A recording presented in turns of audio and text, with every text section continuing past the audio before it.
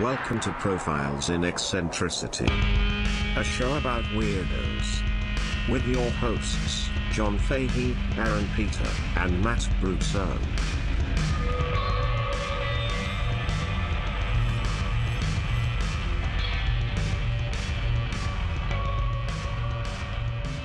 Hello, folks. Welcome to Profiles in Eccentricity. It's a show about weirdos, doggone it.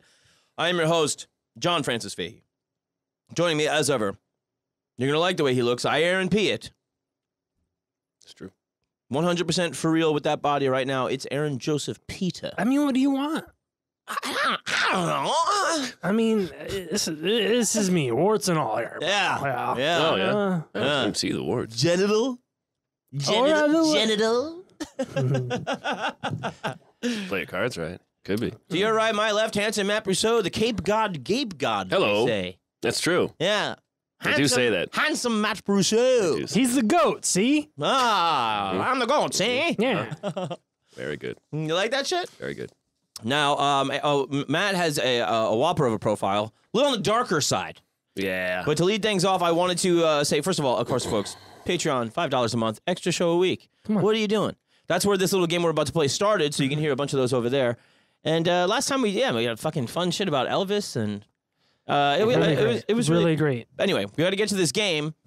This is called the Fist of Death. If you folks don't subscribe to the Patreon, you don't know what this is. This is based on the 5 Fingers of Death from Sway in the morning. And Aaron and I will be doing various characters and celebrities in different situations that we have written for each other for Matt to guess. Correct. That's right. And we have not seen... We have not seen what each other has right written. here.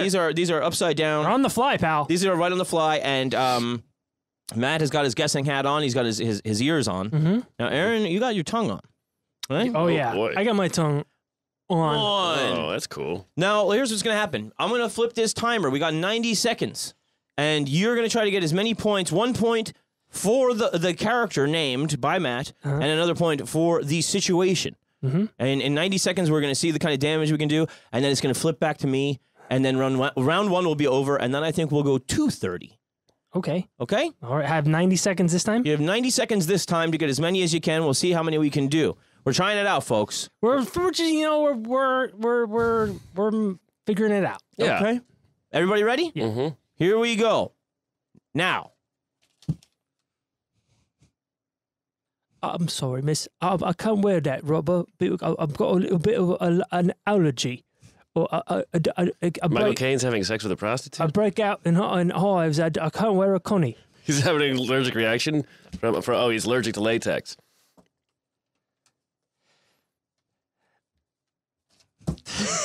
Yes, you can skip. Well, God damn it.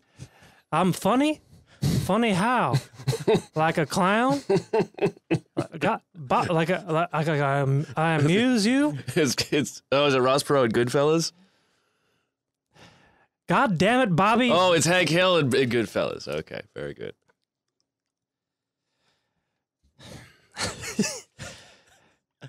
I went on a Tinder, and I swiped right on a woman, and I put on my best chain, and I did my best mohawk, and I went over and she was a guy. Mr. T learned something about himself in a night. And he learned he loved it, which is okay. Mr. T for trans? That's brutal. That's brutal, too. Hey, yo, Neo. I got something to tell you. It's real funky code like this. You the Messiah, dog. That's out. That's the time? It's time. Was that Ice-T? No, that was... Tone Loc. Tone Loc. Oh, God damn it. That's right. Tone Loc. I know. I forgot. Yeah, it's Tone Loc. I forgot. Tone Loc as Morpheus. Mr. T was catfished. He was catfished. Oh, okay. Hank, That you really handled expertly. I was very, very... I put on my best chain. Well, don't say the ones you didn't do. I'm not. I'm Okay, telling good. just the ones that I did do. Good. Hank Hill doing the Goodfellas Funny How, and Michael Caine faking a latex allergy. Faking it? Yeah, Well, that's a throwback to Heath Barcelona. Faking okay. a latex allergy. So, Aaron, you got to get your timer ready, and then you got to keep track of the points for me. And can I put these skip ones back? Should I put them back? Yeah. Put it back onto there. Okay. Now I got to keep track of some points for you, and you get 90 seconds here, huh? 90. 9-0. 9-0. Now, how many points did I get? That was 6. It's a hot. I gave you the catfish, even though Matt didn't quite get to saying it. Right. Yeah, I mean, in my He said he mind- learned something about himself. Well, he learned he loved it. Yeah, but you got to really guess the situation. Well, I couldn't tell that he didn't enjoy it. That's true. I mean, nothing had to What do with was it. it? It wasn't the acting. Yeah. Yeah. All right. Just it's personal interpretation. Are you ready? Ready? Matt, are you ready? Mm-hmm. Hold on. Sorry, it fucked up really bad. God damn it.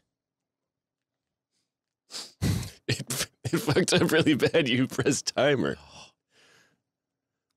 And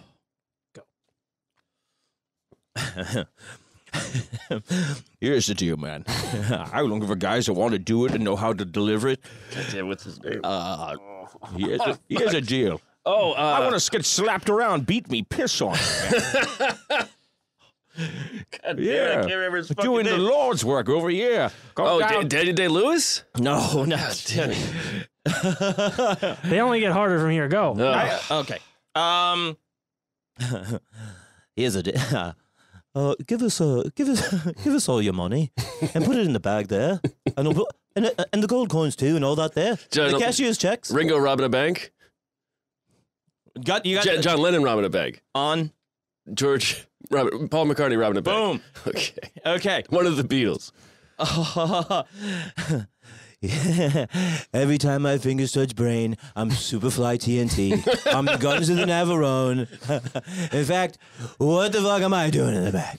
You're the motherfucker should be on brain detail. We're fucking switching. Trump and Pulp Fiction. Okay. Okay. Nope. Jesus Christ.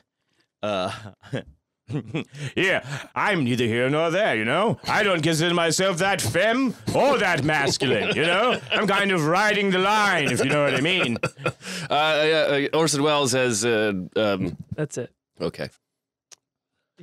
Orson Welles. No, that's in the time went up. Yeah, that's fine. That's fine. You got 5 there. I mean, I got 5. Yeah.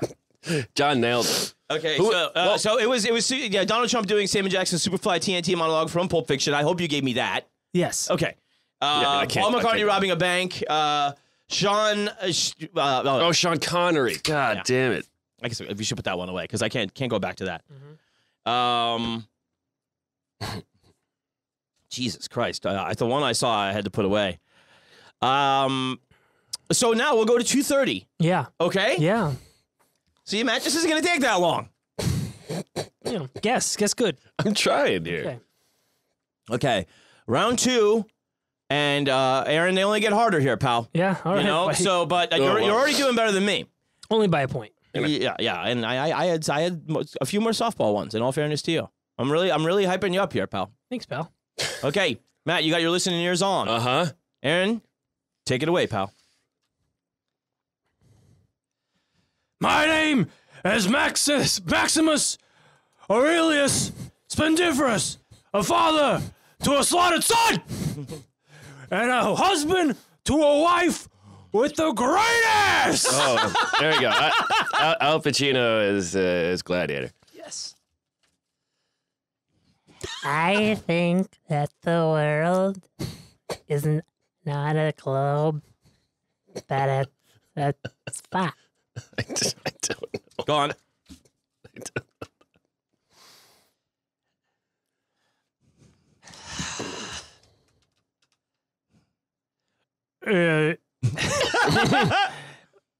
Oh, nope. I was gonna say Sly Stallone doing something. But... It's 2 homies hanging out by the crib, and it's Friday, and you ain't got no job. They're like Reagan doing Friday, doing. Yeah. What? Wilbur, you know that video of that guy getting fucked and dying by a horse? It was me. It's either Mr. Ed or Nixon talking about. You got Mr. Ed. What's the situation? It's the horse fucking video. I don't remember the video. Got it. I remember This black guy, he was an actor. And he hired a couple of other black guys to beat his ass so he could get famous for the sympathy. Is Gilbert Gottfried doing? I don't know what the. I don't know.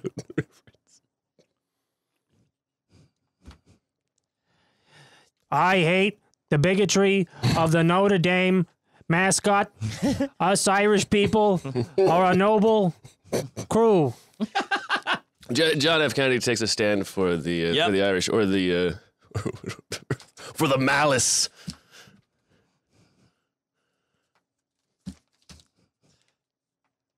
Well, I would say that any time the thing vibrates, it's better than just a cold, still latex dick. Jimmy Stewart and the sex robot, or just close. some sort of self pleasure. That is a grand total, Aaron. You have made it to 16 points. Thanks. Aaron, that was great. That was, thank you. That was Jimmy Stewart on why vibrators are better than dildos. Okay, I mean, the specificity is tough to guess. Hey, man, come on. He made a pretty good point. Pretty good case. I mean, it's shaking around. Does the same thing. What do you want? Yeah. I mean, every vibrator's a dildo, but not every dildo's a vibrator. The prop work, the specificity. JFK hating the fighting Irish mascot. Right. Gilbert Gottfried explains Jussie Smollett. Yep. Oh, okay. That was the best one so far for me. Mr. Ed killed Mr. Hands. Charlton Heston explains Friday the movie. I gave you when you said Friday, that anything you got right, I gave you. Yeah. So when you said Gilbert, you got that. So just do the same for me, man. I do. And then I skipped over these two, and I will just put them back there for another day. Put them back for another day. And now, John, you've got 5. 5, trailing severely. So, Matt, I'm really gonna need you here, buddy. Okay. 2 minutes. I'll need you too there. And I believe in you. 2 minutes, 30 seconds on the clock. Tell me one. Here we go.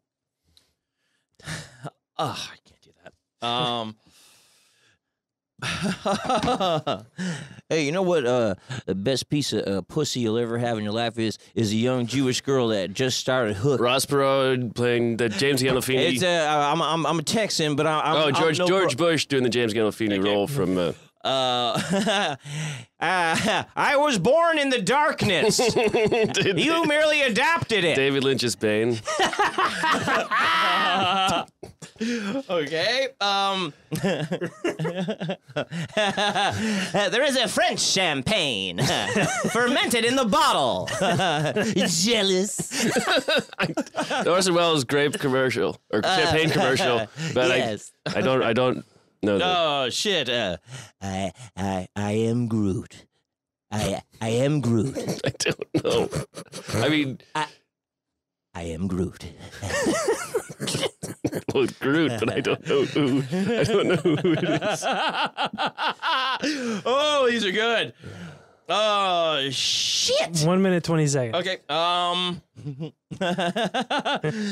Well, the Spitman's free money. Jack Nicklaus doing the Spitman. Jack Nicklaus is a golfer. Jack Nicholson. Yeah. You're right.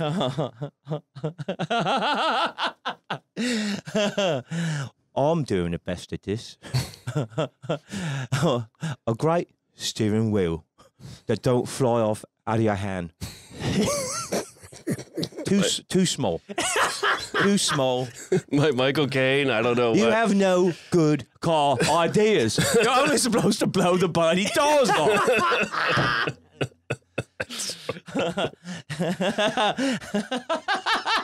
Jesus Christ. Woo! 30 seconds. Come on. God damn it. I mean, I failed you. I mean, I was supposed to look after your boy, and I let him go. You know what I mean? I was not the butler. You know, I'm doing my best over here, but the guy who's going around in a latex suit, I don't know what the fuck he's going. He's out there in the fucking rain. Dennis I'm down here. Dennis Farina's outfit? Hey, you. Wakanda forever. pal. 4 seconds. Is it Pauly Shore? Is Oh, you asshole! You blew it. it's all good. 15. All good. 15. Oh, that was good. Thanks, buddy. That was really good. Wait, what Come was on, share that last one. That was oh shit. That was mine. That was George McFly as the Black Panther. Oh, yeah. Dennis Farina as Alfred Pennyworth, of course. Michael Caine doing the "You Have No Good Car Ideas" Paul from "I Think You Should Leave." Oh. Bit of a deep cut. Of course, Jack That's good. Nicholson doing Spitman. David Lynch as Bane. George W. Bush doing Gandolfini from Killing Them Softly.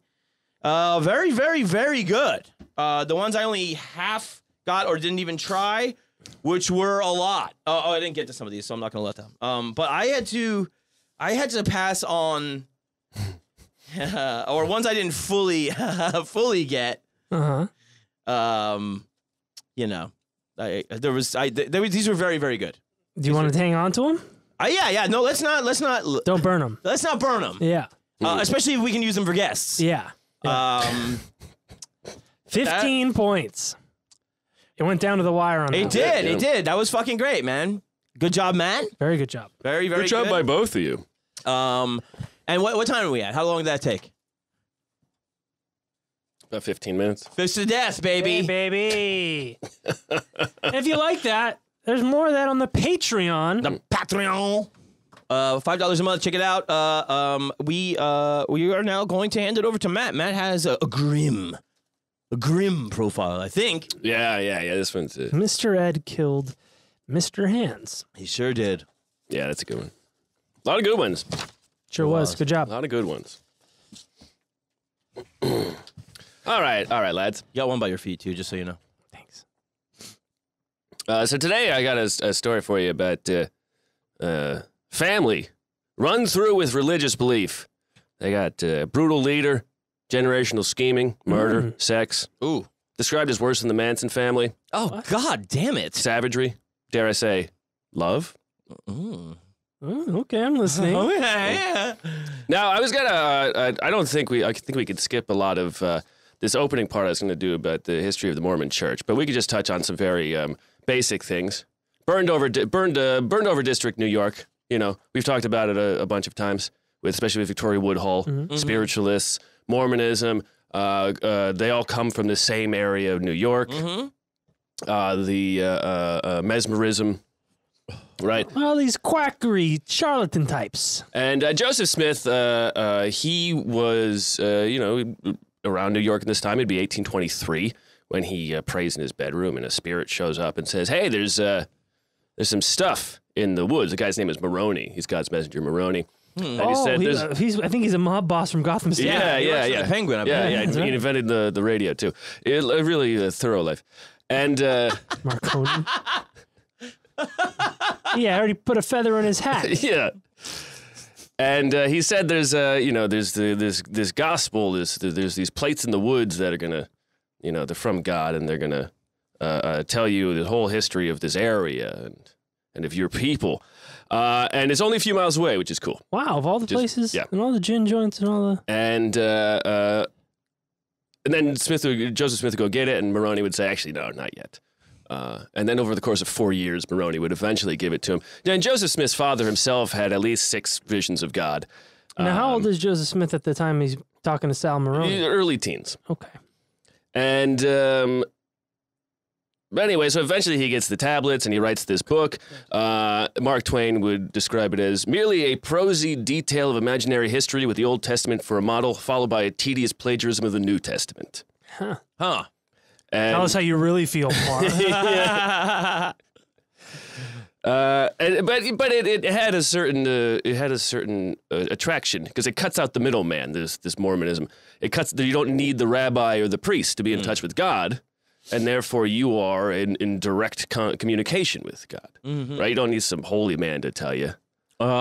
Which is a lot of the born again too. Yeah, they put that on the thing. They want you to take the middleman out of your relationship with Christ and stuff. By the way, can we just say real quick? Harkening back to the Orwell thing, Mark Twain, just writing books and reviewing. Yeah, Both of them. Yeah. Like it's a thing where you go like, Man, I really wouldn't want to do that, but I really am glad they did. Well, he started as a newspaper reporter. Of course, Yeah, so, yeah. But once you are, you know, a writer proper, it seems like you'd be like, well, maybe I should get out of the way. Martin Scorsese won't even comment on movies, well, unless they're Marvel. But he won't even comment on, you know, his contemporaries work.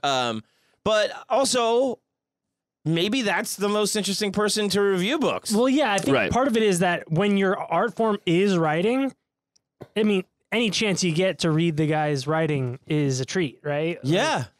It'd be one thing if Scorsese made a movie about other movies. Sure. Then that's kind of like a one-to-one similarity, I suppose. But like, when you like a guy's voice, you kind of want to hear what he has to say about other shit. Sure. Yeah. And if the guy has a problem with it, it's like, well, you know what you can do is write in. Mm-hmm. Just answer it with more writing. Just start a write-off. Yeah.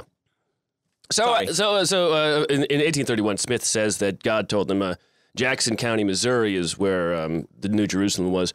The Missourians weren't a big fan of these Mormons coming in. No. And Smith makes an army. Eventually, there's these terrible stories about the Mormons, and there's this fight. It was fighting back and forth, and eventually, in Missouri, they end up killing a group of 17 Mormons and some kids who were just in the area at this mill, and so the locals just rounded up Mormons and slaughtered them. Yeah.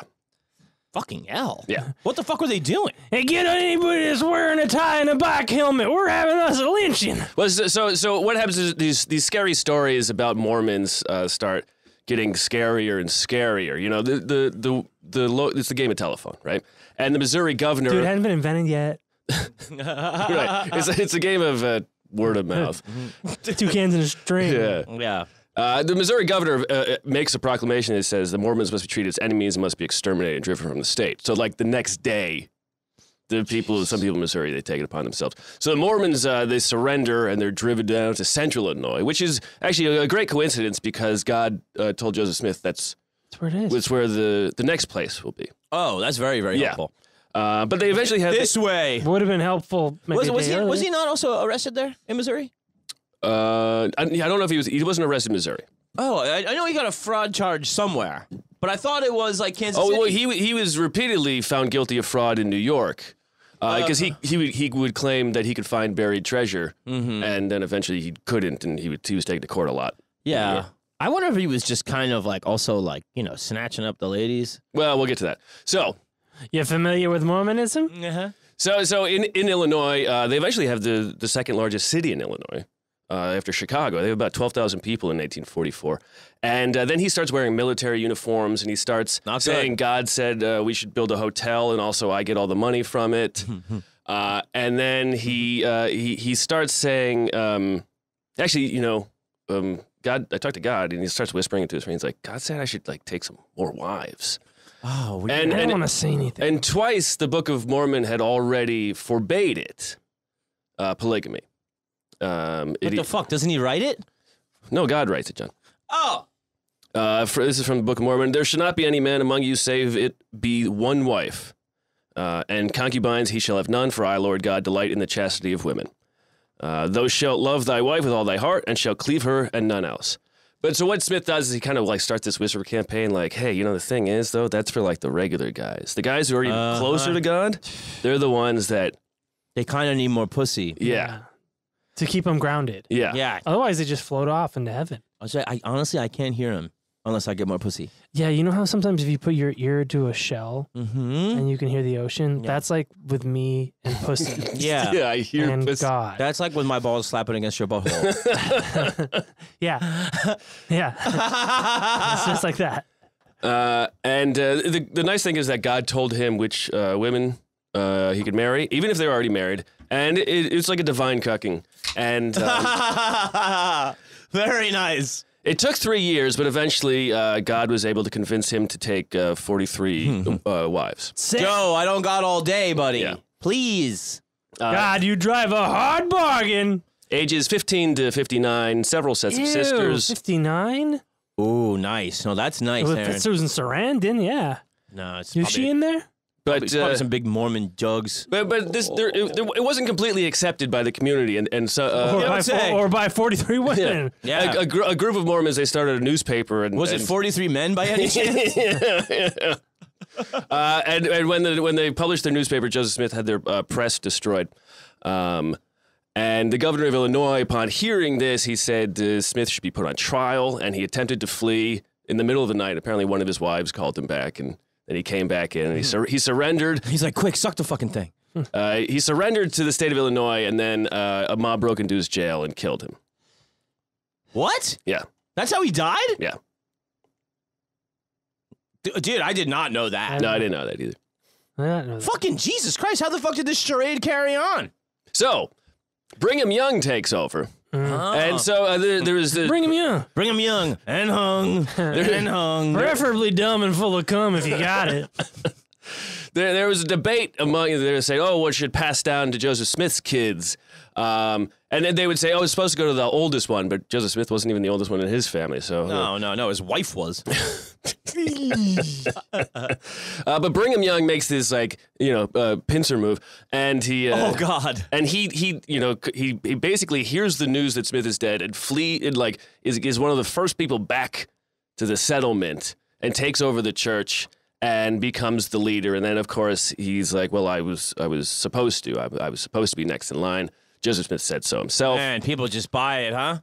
And he takes the Mormons and he moves them to the Great Salt Lake Basin, where they were never heard of again, where they would settle and multiply. yeah. And then in 1857 he introduces a new tenet, and this one is called the Blood Atonement. And Sounds cool. Also features a pincer movement. It does. A temporal pincer movement. Cowboy shit. And and among his remarks in this is 1857. He says, all mankind love themselves, and let the blood atonement principles be known by an individual, and he should be glad to have his blood shed. That would be loving themselves, even unto eternal exaltation. Will you love your brothers and sisters likewise when they have committed a sin that cannot be atoned for without the shedding of their blood? Will you love that man or woman enough to shed their blood? This is loving our neighbor as ourselves. If he needs help, help him. If he wants salvation, it is necessary to spill his blood on the earth in order that he may be saved. Spill it. That is the way to love mankind. Who wrote this shit? And so, if someone steps against you, you say, oh, I feel terrible, but the only way you can reach heaven now is if I kill you. Dude, what the fuck? Well, this isn't the Book of Mormon? No, this isn't. This is his later... This is a tenet that he had... No, God told him this. That told Brigham Young. Yeah. You know what it does? Mm-hmm. It does this tasty thing, which is the removal of husbands. who won't let you marry their wife. Yeah. Oh, I gotta spill the blood. I didn't know you would step to me like that. Yeah. You know? It's unfortunate. Yeah. No. So I saw you came in and saw me balling your wife, but now you're like upset about it. It's bumming me out. And I really want you to go to heaven so bad. Actually, I'm gonna send you there now. Now would be good. Nowish. Now and Yeah, all you guys. Yeah. All you guys. Okay, so I should have brought my computer. Well, we'll touch on that later, maybe. Young would die of cholera in 1890. You drink some water tainted with shit. And in order to be less antagonistic to the U.S. government, it's my understanding, the Mormon community or the Mormon Church would renounce the practice of polygamy, if not the doctrine, but they would renounce the practice. But not the fucking murder. Well, I don't they think didn't care about that because they were killing Mormons mostly. I don't think they would argue that was necessarily the doctrine. It was a tenet. Even though there had been, if there's an instance where a group of settlers passing through and were massacred, and so the things you could do in the name of the blood atonement, there's little. It was handy. Yeah, it was handy. Yeah. And so that's just kind of a setup to what we're going to get into, because we have to go back briefly to 1833. Benjamin Johnson, He's from the Burned Out District in New York, one of them. And he arrives in Ohio in 1833, and he joins the Mormon community. He's baptized shortly after. He becomes close with Joseph Smith and is one of his closest friends. And Smith is one of the first people he tells, or Ben Jonson is one of the first people Smith tells about plural marriage. And in fact, then Smith goes, and also your sister. And Jonson he's like, oh, there's a lot to think about, but he eventually God comes to him and says, "This is Come on, yeah, dude, think about it." But I was fucking my sister. Oh, and that wasn't popular yet. yeah, Trailblazers. and Joseph Smith marries two of his sisters, and then Joseph Smith tells Ben Jonson, he says, "You know what? God told me that you've earned it." And What, so- a bowling? a plural marriage. Yeah. But not your sister. Oh, Yeah. oh, it's a kind of a gratitude game. Yeah. It's an MLM type of thing. Yeah, You know, it's an MLM. It's a, you know what it is? It's a, Multi-level matrimony. it's an Eiffel Tower scheme. Yeah, it's a pincer movement. You get two sisters. You give two sisters, you get two sisters, That's right. and that feels good. It feels real good. I mean, it can. I imagine not for everybody It makes involved. us practically That's- related. Did you get there? Did you see that?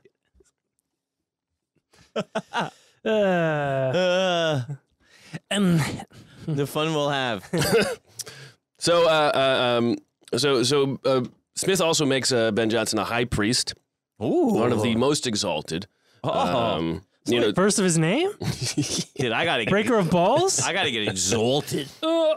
now after Joseph Smith's murder, Ben Jonson he becomes an ardent supporter of Brigham Young. He follows the Mormons to Missouri and then to Utah, and eventually he would have a family that while he was alive spanned 5 generations with 800, progeny. Descendants. Thank you. And Progeny was a nice word too, though. Whatever, man. one of his grandsons was a boy named Alma Dyer LeBaron. ALMA DAYER LeBaron. He'll go by Dyer from now on. Doya.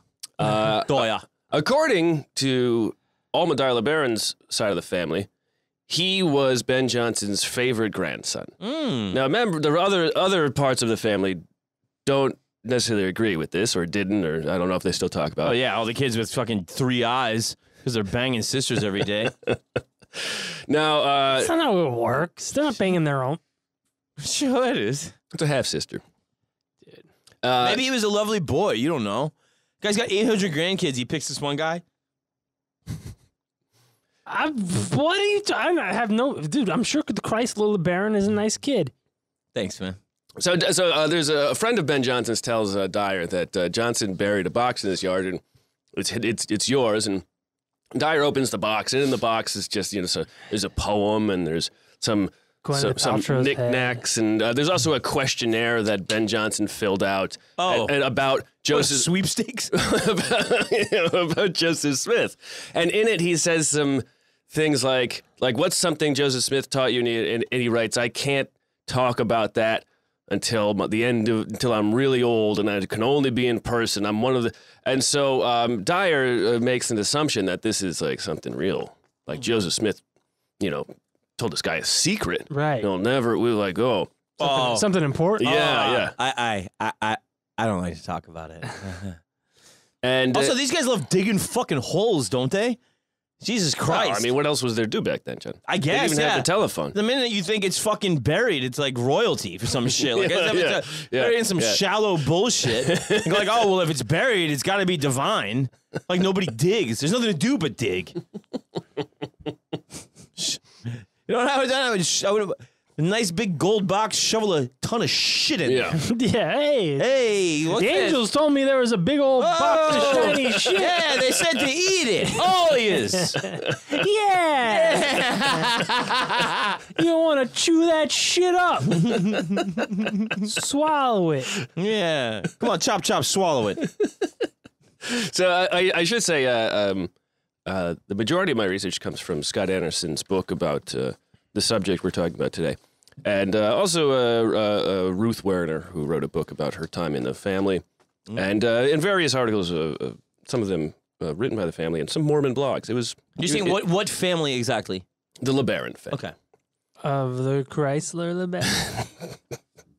And so Dyer makes this determination, this belief that Ben Johnson, who he believes that it was Ben Johnson and not Brigham Young who was supposed to be the next in line for Joseph Smith's mantle. Oh man, That was the great secret. Yes. We're getting some Game of Thrones shit going. I like say, it. I mean, his name was Aegon Targaryen. Yeah. Which one? He's the high priest that was promised. He's got a ball back like you've never seen. He's been whipped into so many assholes that just started getting dragged down. It's been weathered smooth. There's not a wrinkle on the goddamn thing. Look at that old wine skin. I can ask some. You've earned it. And so Dyer determines that okay, his grandfather Ben Johnson was supposed to be the next in line, which makes him, the ultimate the word on all of this history. And then he will later say that his grandfather also one day put his hands on Dyer's head and said, "When I die, my mantle will fall upon you." And he said it much more like upon as so and so upon reaching heaven, the some other fire bullshit. fell upon them. And Equus begat Spequus. Fleckwis, who begged Fleckwis, who lived 3 years. And now like that type of thing. It's all good, when you're a kid. But it's 1923, and Dyer's 37, and he has traveled back to Utah. From the family would move to Mexico here and there because when you had to flee for polygamy, you could go to Mexico. It'd be a safe place. And Oh yeah, they Ask the love it. Romneys. and Was that true? Yeah. Huh. Romney's dad, I think, Señor Romney. was born in Mexico. It's you. I believe. Mitt Romney's Yeah. father was born in Mexico. So they have fucking like 3 football teams of kids attacking pinatas. Yeah. Everybody gets one piece of candy. Yeah, no caffeine though. so Dyer's in this boarding house in Utah, and he's on because he's traveled to Utah because he has some questions he needs answered, and God has told him this is the place to have them answered. And one of the questions is, was Ben Johnson the rightful heir? And another one of his questions is, should I marry this 18-year-old who worked at our house for the last few years, who's traveling with me and my son? Good question. Yeah. That's a really good question to ask God. Yeah. I've been meaning to ask you something. Not like what the meaning to existence is. Or, Yeah. Or like, should I maybe create a bunch of people in the church on behalf of my grandfather's crown or mantle? And also should I be balling that girl that's been hanging around the house and stuff? Because she looks like real. I can ask her, but why She would looks I ask her when I can just ask you? You're God. She looks real good, but the thing is if you tell me it's all good, then I'll tell her it's all good, and that'll kind of sell it much better. If I said that you said it was dope, Yeah, she'll be sick. she'll be like, oh fuck, now I'm kind of amped about it. But if I'm just yo, this is kind of my idea, she might be like, oh, I don't even know about that because She's like, she'll be like, I'm sort of chaste, and plus it takes me upwards of 45 minutes to get my underwear off and stuff. and she's already 18, so she doesn't have a lot of good years left. Yeah, it's it takes all that time to get the Velcro and everything out of there. It's there's a lot of time to change your mind. So if I just say it's all good with the Lord, it'd go a long way. Also, should I kill Brigham Young? He's already dead at this point. Oh, cool. P.S. Get back to me on the ball slapping on assholes thing. So in the middle of the night, he's woken up by this hand on his shoulder, and he wakes up, and it's his grandfather Ben, who's in heaven, and he's Olympian Ben Johnson? yeah, and Ben Kenobi. he's wearing a golden crown, and he has a scepter, and Everyone gets one in fucking heaven, huh? no, these are symbols that Joseph Smith said he was the true chief. heir. He's the chief. And then also he says the only way for you to reach celestial heaven in their idea of heaven, there's celestial, terrestrial, terrestrial kingdom, and Molestial. Right. Molestial. So they still have That's my favorite. Yeah, that's my favorite. They still have levels of coolness. Yeah, dude, it's MLM, dude. Yeah. And The terrible life of God. And he says the only way for you to reach celestial heaven is for you to take up polygamy. And Dyer's like, man, I'm glad I brought that chick with me. Dude. Because otherwise I'd just be, I don't know, jacking Honestly, off. I've been standing out here with my scepter in my hand. Like, Yeah, you like those Marvel movies? We go to celestial heaven. yeah. You ready to go? We just bypass celestial heaven. And I I got mean, we can take a detour if you want. I mean, but I got some uncles there. It's weird. And they took me to celestial heaven quite a few times when I was a kid. So. but so is terrestrial the one where you are awarded a planet? Isn't that kind of one of their things? They give you a planet. No, I don't believe so. They don't have that shit. I don't believe any of it. So there's everything but that planet. Planet. there's terrestrial and telestial. Celestial? Yeah. That's like on the TV. Yeah, Are you telling me it's Nick at Night, basically? yeah. So I don't know if you get a planet, but maybe one you get the heavens, one you get a planet, the other one you have to live on a planet. Anyway, so if you worship my hog for a couple of years, we get to live in the Donna Reed show. It's gonna be like super tight, like good vibes in the 1950s. I can leave it to your beaver. There's only so much deep, explaining I can go into. Or look up. No, pretty without falling for it. yeah. Sounds pretty good. Yeah, honestly, it's sounding better and better to me. But and correct me if I'm wrong. I know we have some Mormon listeners that have actually shout out to you. Have actually praised our Mormon coverage before. We are failing them today. Before this one, but I should note that this is an outlier.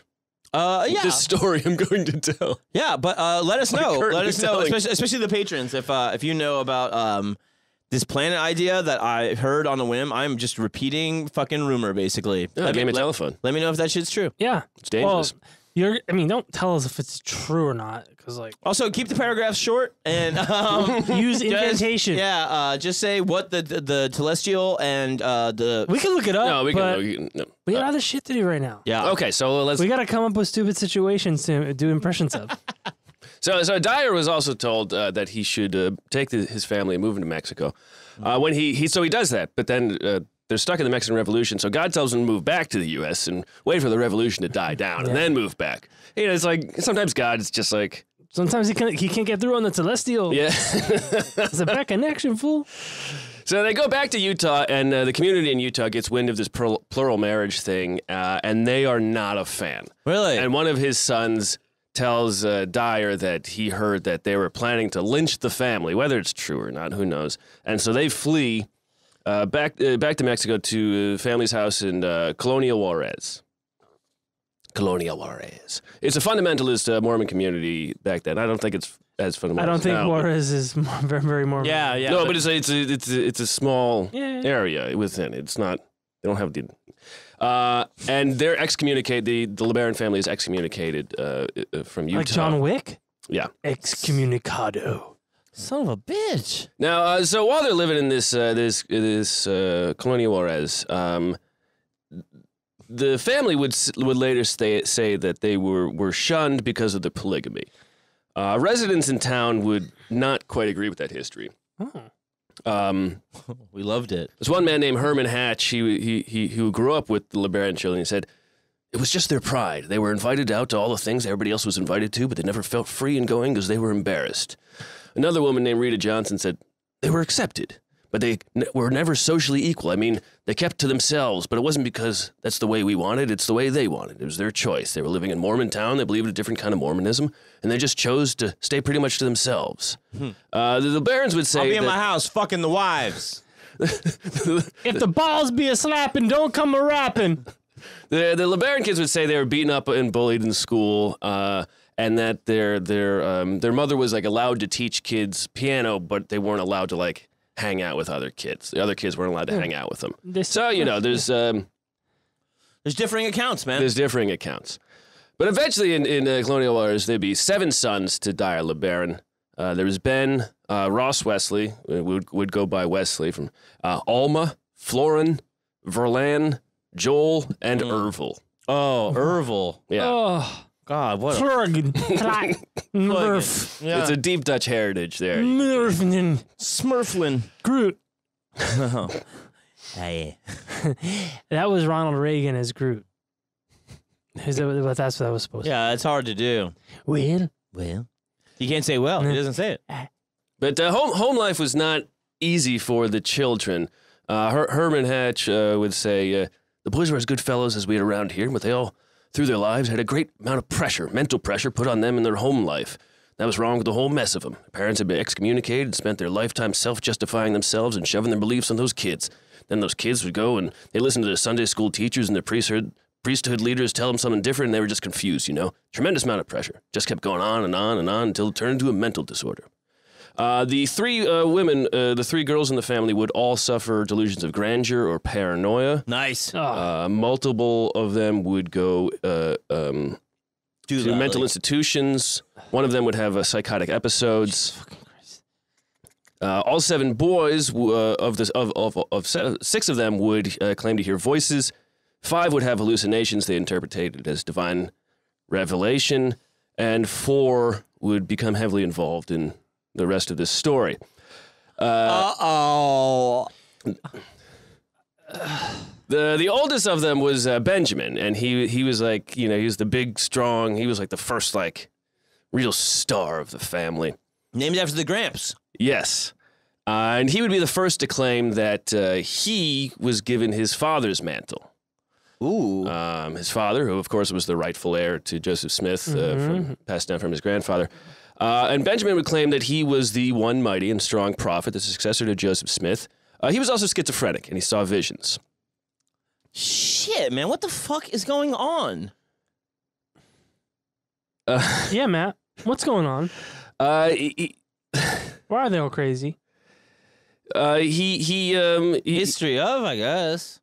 He wrote in 1953, the perils of the prophecy of his own life struck my mind with such unusual force that I soon afterward retired to the hill nearby to inquire of the Lord, further concentrating the matter. I asked the messenger who the messenger would be, was told that I would be that person. And so he went up into a hill, and God told him he would be God's messenger. What a coinky dink. Not you.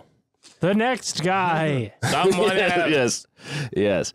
Can you wake him up for me? But Joseph, God also told him that he would face a lifetime of persecution. And so, you know, when he's not fitting in, it fits the prophecy. Fucking A, man. Right? Yeah. Fuck all you motherfuckers. God was right about me. And eventually he convinces his brother Alma that he is the one true and mighty. I'm one of the baddest motherfuckers of all time. As Alma said he didn't believe him, then Alma said he had a dream once of him and Benjamin and a friend of their sister and their sister's boyfriend. They're riding down to Mexico in a pickup truck. And then like 2 weeks later, the sister's boyfriend asked for her hand in marriage, and they rode down to they rode that pickup truck on the highway. What year is this? And it was that same moment. This would be 1950s. Okay, so pickup 1950s. trucks existed. Yeah. Having a dream you got into a truck, though, is not that wild back then. I mean, I'm sure they had already done that multiple times. Yeah, how most shit happened. Yeah. He just had a dream of a memory. Yeah, you didn't get into a UFO. Yeah. Get into a subway car and go, I'm glad you brought that up. It's just like my dream. And so I've been here before. Yeah. They moved. Their father had a vision of a new place that they would grow up, that he would build. It was about 50 miles, I think it was south of Colonial Juarez, and it was called Colonial LeBaron. And it was a small series of shacks and dirt roads, and but according to Ruth Werner, who grew up there, like eventually the land was cleared and planted with orchards and pecan trees and gardens, and cattle was brought in, and the town grew and flourished. Anderson has a slightly less positive view, just a series of shacks and there wasn't any a lot of running buried water boxes of shit. Yeah. and, Cow shit everywhere. but I imagine as a kid growing up, you know, if Hey, here's a nice shiny piece of shit. What is Pa. this? The fucking Garden of Eden or something? The snakes talk to me, Pa. Ben runs his church on the homestead there, or nearby the homestead there. And while he's doing it, he manages to gain some new job titles. He's the one mighty and strong, but now he's also the elephant strangler, the bull catcher, the eighth priest, the world champion, the Lion of Judah, And he even devised King of the castle. he devised a test to prove, one of the litmus tests to prove his legitimacy was that he could do more push-ups than anybody else. Cool. And Oh, Yeah. did he? Yeah. that's cool. Yeah. And whoa, Christ the child did many push-ups and Yes. chin-ups and lat raises. And though did Christ the Lord love to strangle an elephant before his daily bread. Woe be to the serpent who cannot do the downward dog. Or do the dog downward. But he was able to. So Alma joined Ervil, the brother Even joined. Ervil. Yeah. He Like also, the Tito of the game. yeah. And Ervil too. He's the Ringo of the Tito, you know. God bless us, everyone. That's right, Ervil.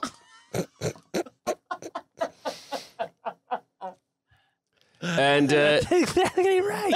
yeah. They even convinced a cousin who had come down, a local fruit peddler. Oh, yeah. But he. I'm something of a fruit peddler myself. Don't tell the wives. The missus is. A local fruit peddler. He just looks at me and goes, oh. It's like I should have always known.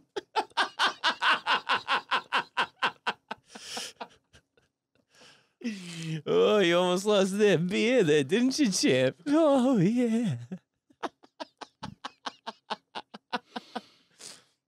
And also, sometimes he would roar like a lion. Arr! Meow.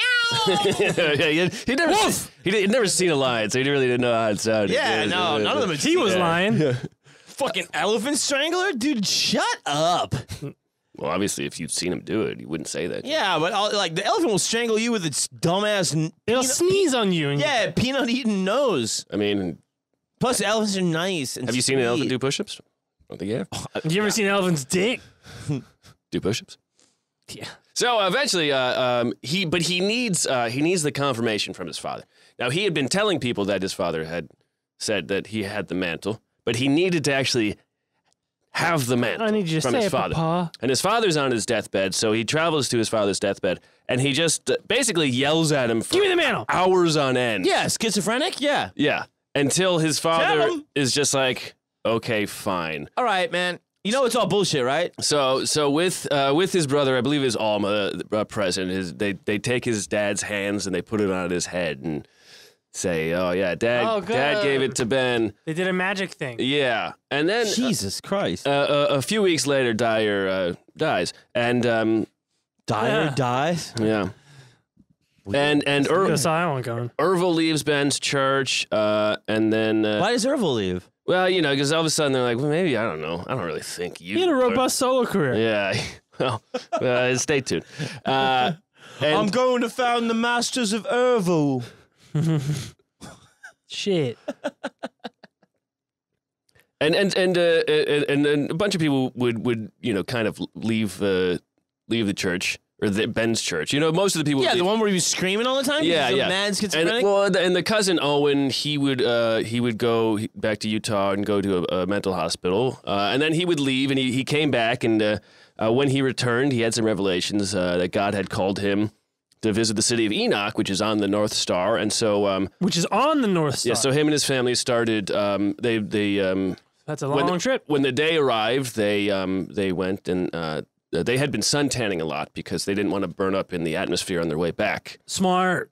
Jesus Smart. Christ. You And gotta so- prepare. You gotta get. This is still all in Juarez. You gotta get a good Yeah. base. Yeah. You gotta get a good base tan. So when you're out there next to the star, What about a good baste? Like a turkey. hey, that's Thanksgiving. I mean, it's a different holiday. So The city of Enoch, yeah, just on the North Star. which is on the North Star. The smoldering, burning inferno of the North Star. Well, and when you know, when which you, burned out millions and millions of years ago. well, not if maybe- you get there quick. Yeah, that's a good point. Yeah. That's And Glad you brought Enochian is that the up. language that John Dee received from the angels. Mm-hmm. It all ties. A gnocchi. It is a delicious. potato-based pasta. That's exactly right, Aaron. So, so on the day that Owen is with his family waiting for the spaceship to take him away, Joel. So it was going to be a spaceship, not godlike, not magic. No, it was a spaceship. No, man, they're not walking there, bro. Well, dude, like I don't know, angels drive. Can you start asking smart questions on the show? Like I didn't know that like angels require a Class C driver's license in order to have interstellar spaceflight. I thought they could maybe have like some sort of Doctor Strange wormhole or something. I thought there were like portals, like, you know. I didn't know there had to be like an interstellar fucking Just railway. to stop like global warming or whatever. Like I thought like maybe we could just like bypass it with like a wormhole or Is something. it like a tap card situation? So as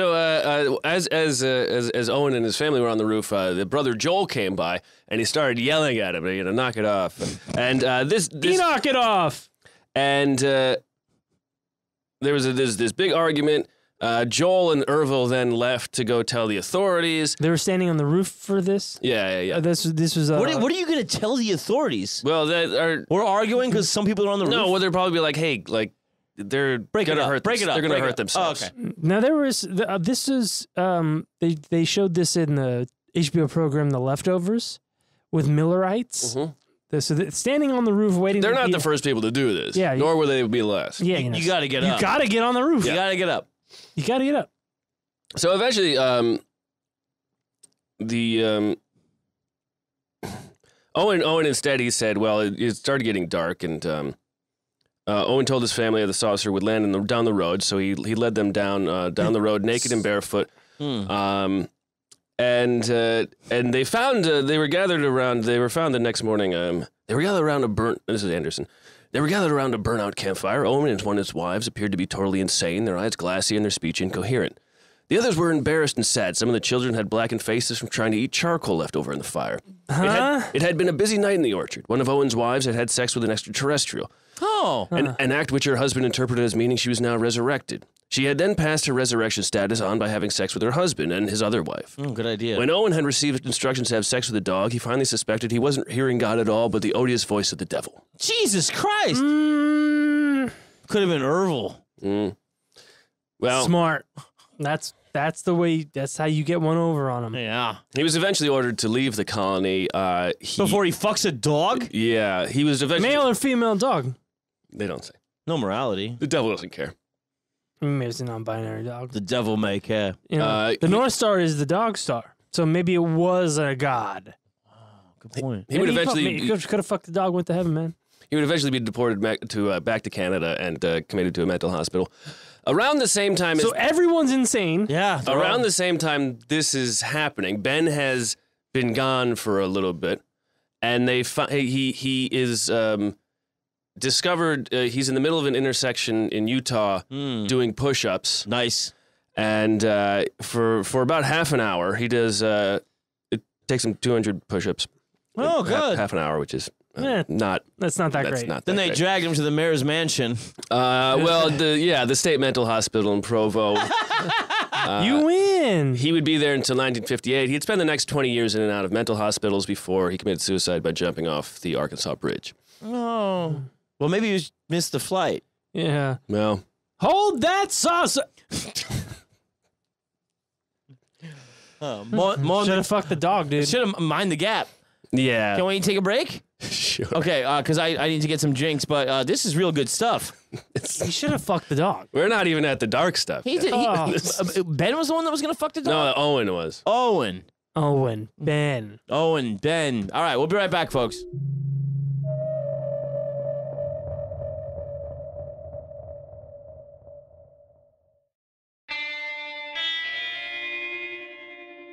And we're back. It's getting out of hand, Matt. And I'm scared. I told you in the break I was scared. Yeah, you did. And you looked at me like I was some A sissy. yeah. A lesser than. Yeah. A lesser man. I don't believe so. Just to take a quick step back, do you actually want to hear what the three kingdoms have in? I do. Yes. Yes. There's only 3. So Apostle Paul says there's The Apostle Paul of like the real one.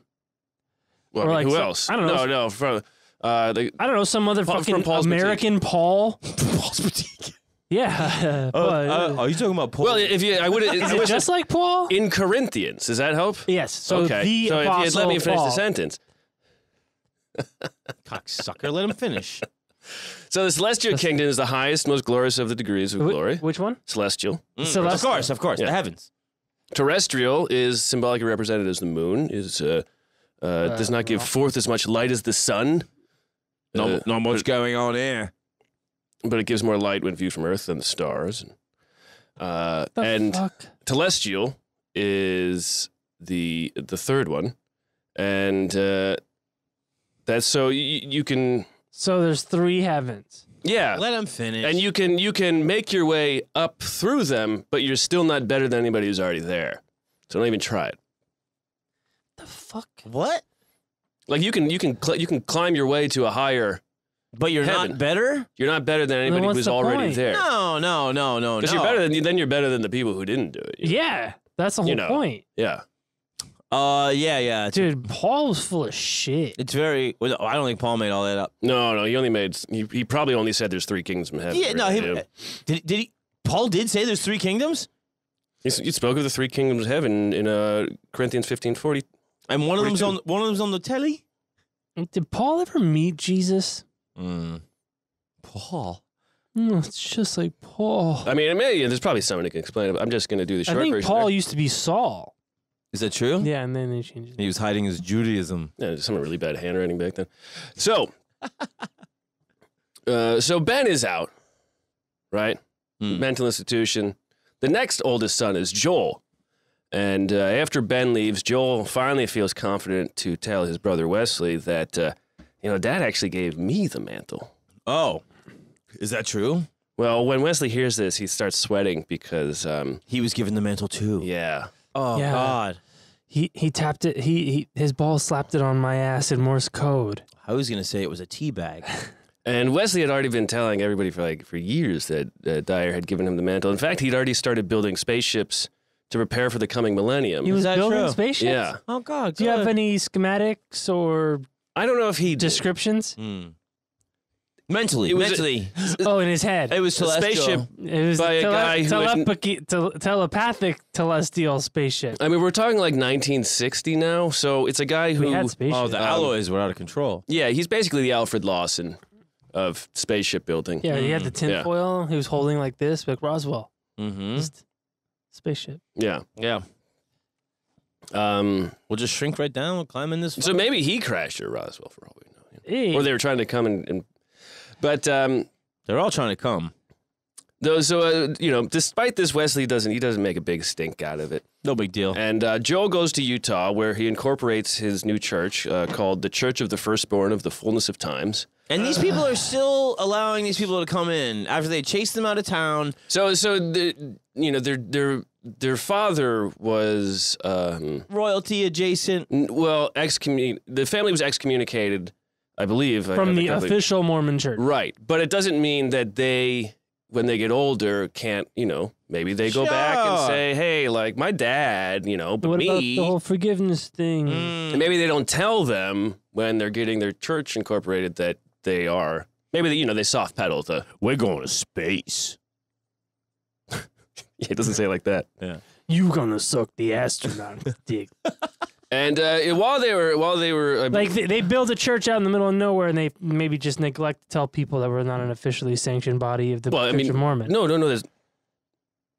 The people who join believe they are the one true church. You don't even have to tell them whether you're sanctioned or not. So they're peeling off people from legit LDS. Sometimes. Sometimes they're just peeling off people who are in the area or family members or people who were in, they would get people who maybe were in another family member's church. But they would go around trying to grow their church. There's a man after Never Ervil, good when there's suddenly a man. Ervil and Alma, when they left Ben's church, they joined the church of this man named Rulon Allred.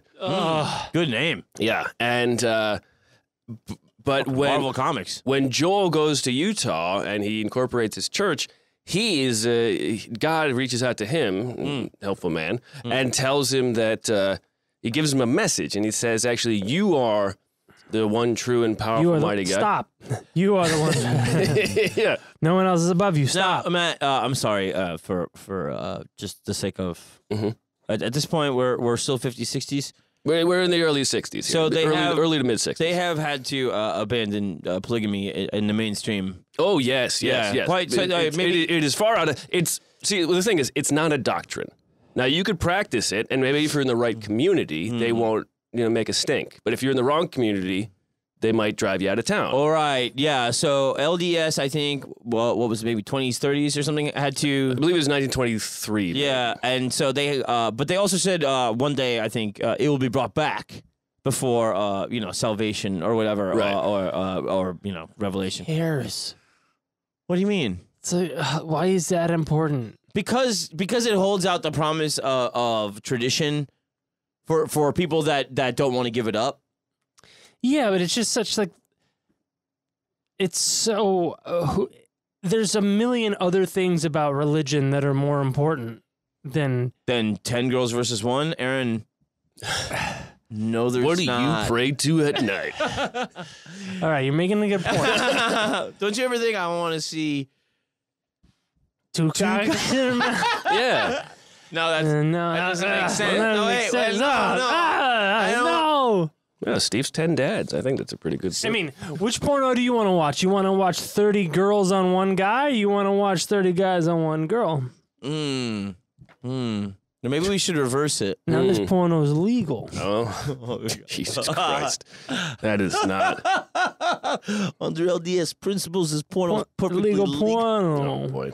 But they're still kind of rolling with it, and they're maybe on the fringes of town. So anybody they're peeling off from LDS, they're sort of bringing into a polygamous church, Yeah, and it doesn't mean those people are polygamists, but it's going down. but if they're not careful, they could. Are they masquerading as LDS?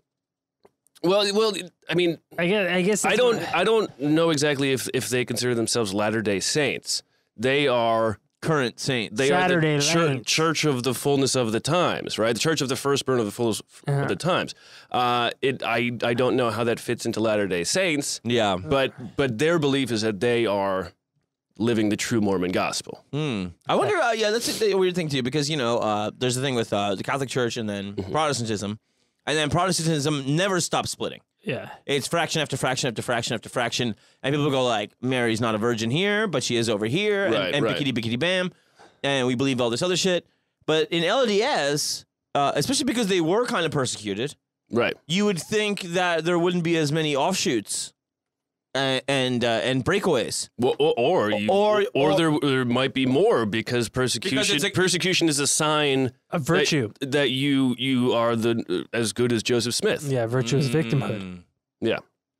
Okay, all right, I like it, fellas. Good All work. right, good talk. Good work. So Rulon Alred was the leader of a couple of the brothers, and Joel when God reaches out to him, he tells Joel that, oh, by the way, Rulon is actually your servant.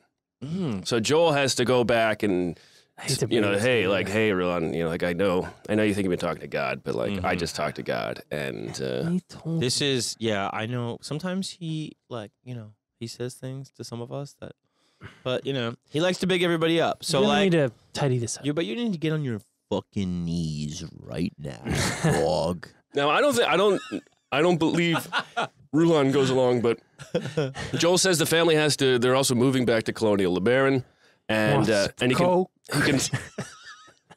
he convinces his younger brother Ervil to join. Apparently, quote, after long discussions about scripture and theological fine points, which just sounds like the test is like, who knows more stuff. Yeah, about a fucking religion they made up. Wasn't Jesus in fucking New Orleans the whole time? Yeah, but they didn't make it up. That's the Bon Tom's roulette. You in the swamp now? Eventually, their mother also joins, which is a first for the kids, and because she hadn't joined in Ben's church. Yeah, because he was screaming the whole time. Yeah, Everybody get the fuck up. Lion face. Lemon face. and Joel gives everybody in the family a job and a title. Hey. So they have some various levels of hierarchy. And he spends a lot of his time growing his church, and he does grow the church, and he spends a lot of time out of town, going to other places where Mormons are, and trying to convince them to join his church. Because really, the more people who join, the more tithing you can get. The more, and he starts, he starts buying up land. With the help of his brother Ervil, he starts buying up land around Ervil's town. back in the fold, baby. I love it. And he Dark Horse. Ervil's gonna be fucking running shit in the celestial heavens. Ervil had some bench ads for real estate. No, we'll get there. And he starts doing like construction projects. He's trying to build, cities, like little, towns, and if they prosper, more people will show up. Sure. Because if they always have these visions of places where, like, when they have the vision, there's an abundance of fruit. A shining city on the hill. Yeah, right. Well, they're fruit peddlers. Yeah. And molesting each other and all that shit. But Joel's not spending enough time with the main colony, and over time, Ervil starts wearing tailored suits. He's eating better food during meals. Fruits. How dare he? During the day, instead of working the fields, he's just reading scripture to the people who are working the fields. Dude, Ervil's take it out. And one of his jobs was he got to choose who worked where. So he had. Oh, that's not good. You with the pendulous breast, you work right here around my balls. And his actions start getting noticed, and there was a man named Noel Pratt who was one of the first converts to this church. But as early as 1959, he was so disgusted with what he saw Ervil doing, he started a newsletter where disgusted by the tailored suits and fine cuisines. Well, he wrote, "The root of the whole problem is Ervil. We do not belong to Joel's church. We belong to Ervil's church. Ervil today collects parts of the tithing before the bishop ever sees it. He insists on being supported so that he can dedicate himself to the proselytizing work. The inner motivation is his hunger for the power which he loves to talk about." Ervil. Oh, that ain't for you, sweetheart. And Ervil also, along with deciding who works where, he also was allowed to decide which girls and women would marry and to whom. Of course. And often you got to go through a test first. Well, not even. Often it turns out he decided that they would marry him. All of them. All you guys. Yeah. In the 1950s, he had married 2 women. By the end of the 1960s, he had married 10. Nice. 10 more. Free love, dude. Summer love. Including one woman who's already married. Nice. A 14-year-old. No. Eventually, a pair of sisters who were 14 years apart. One would be like his 3rd or 4th wife. One would be his last wife. Some would eventually flee when they had the chance. Others would stay loyal the rest of their lives. All would bear him children, and Good God. 7 would bear him soldiers. To foreshadow a little bit. So there becomes soldiers. It becomes an issue with the one who's already married, and so they make a rule in the church that you have to wait 6 months from divorce to marry someone. Oh yeah, because this guy's going around. He's just going around going, hey. Yeah, he's picking the fruits and the guy, like, maybe the guy who's married to that woman is out of town and he comes back and he's like, Sup? oh, you're married to the guy who's way above me in the church? Yeah. Fuck. And yeah. Now, in 1965, Cut again. How the fuck much is Joel spending time here? Like, what's going on, bro? Joel, everybody in the book describes. He was getting that good out of town. No, everybody in the book describes Joel as like, what his teacher described him as kind of slow. But everybody described him as like the sweetest, nicest man who never believed in any badness. Ervil? Nobody would want He's to the fuck best my... of us. And also believed that if harm would ever come to him, it's part of God's choice, and also, if he dies, he's going to celestial I heaven. mean, I'm going straight there. So what is he? It's not his job to stop people from making God's choice. Yeah, sure. Go ahead, Roulon Rouge or whatever her name is. Take me out. You got to blow me first, buddy. 'Cause you're my servant. If you're gonna blow me away, And if you're blowing me, you might as well stay on your knees because Ervil's up next. Then it's Inspector Deck. You, God. Ghostface Killer. me, God. The whole clan, man. Wu-Tang Clan coming. You're going to have to suck the inspector's dick, man. We got somebody wearing a mask of ODB. It's just a magazine printout stapled to some guy's face. Staple. It's Ervil again. That's how he gets back in line. In 1965, Ervil starts getting more specific thoughts from God, and he starts making the fiery, blood-soaked sermons talking about anybody not adhering to God's law was an enemy.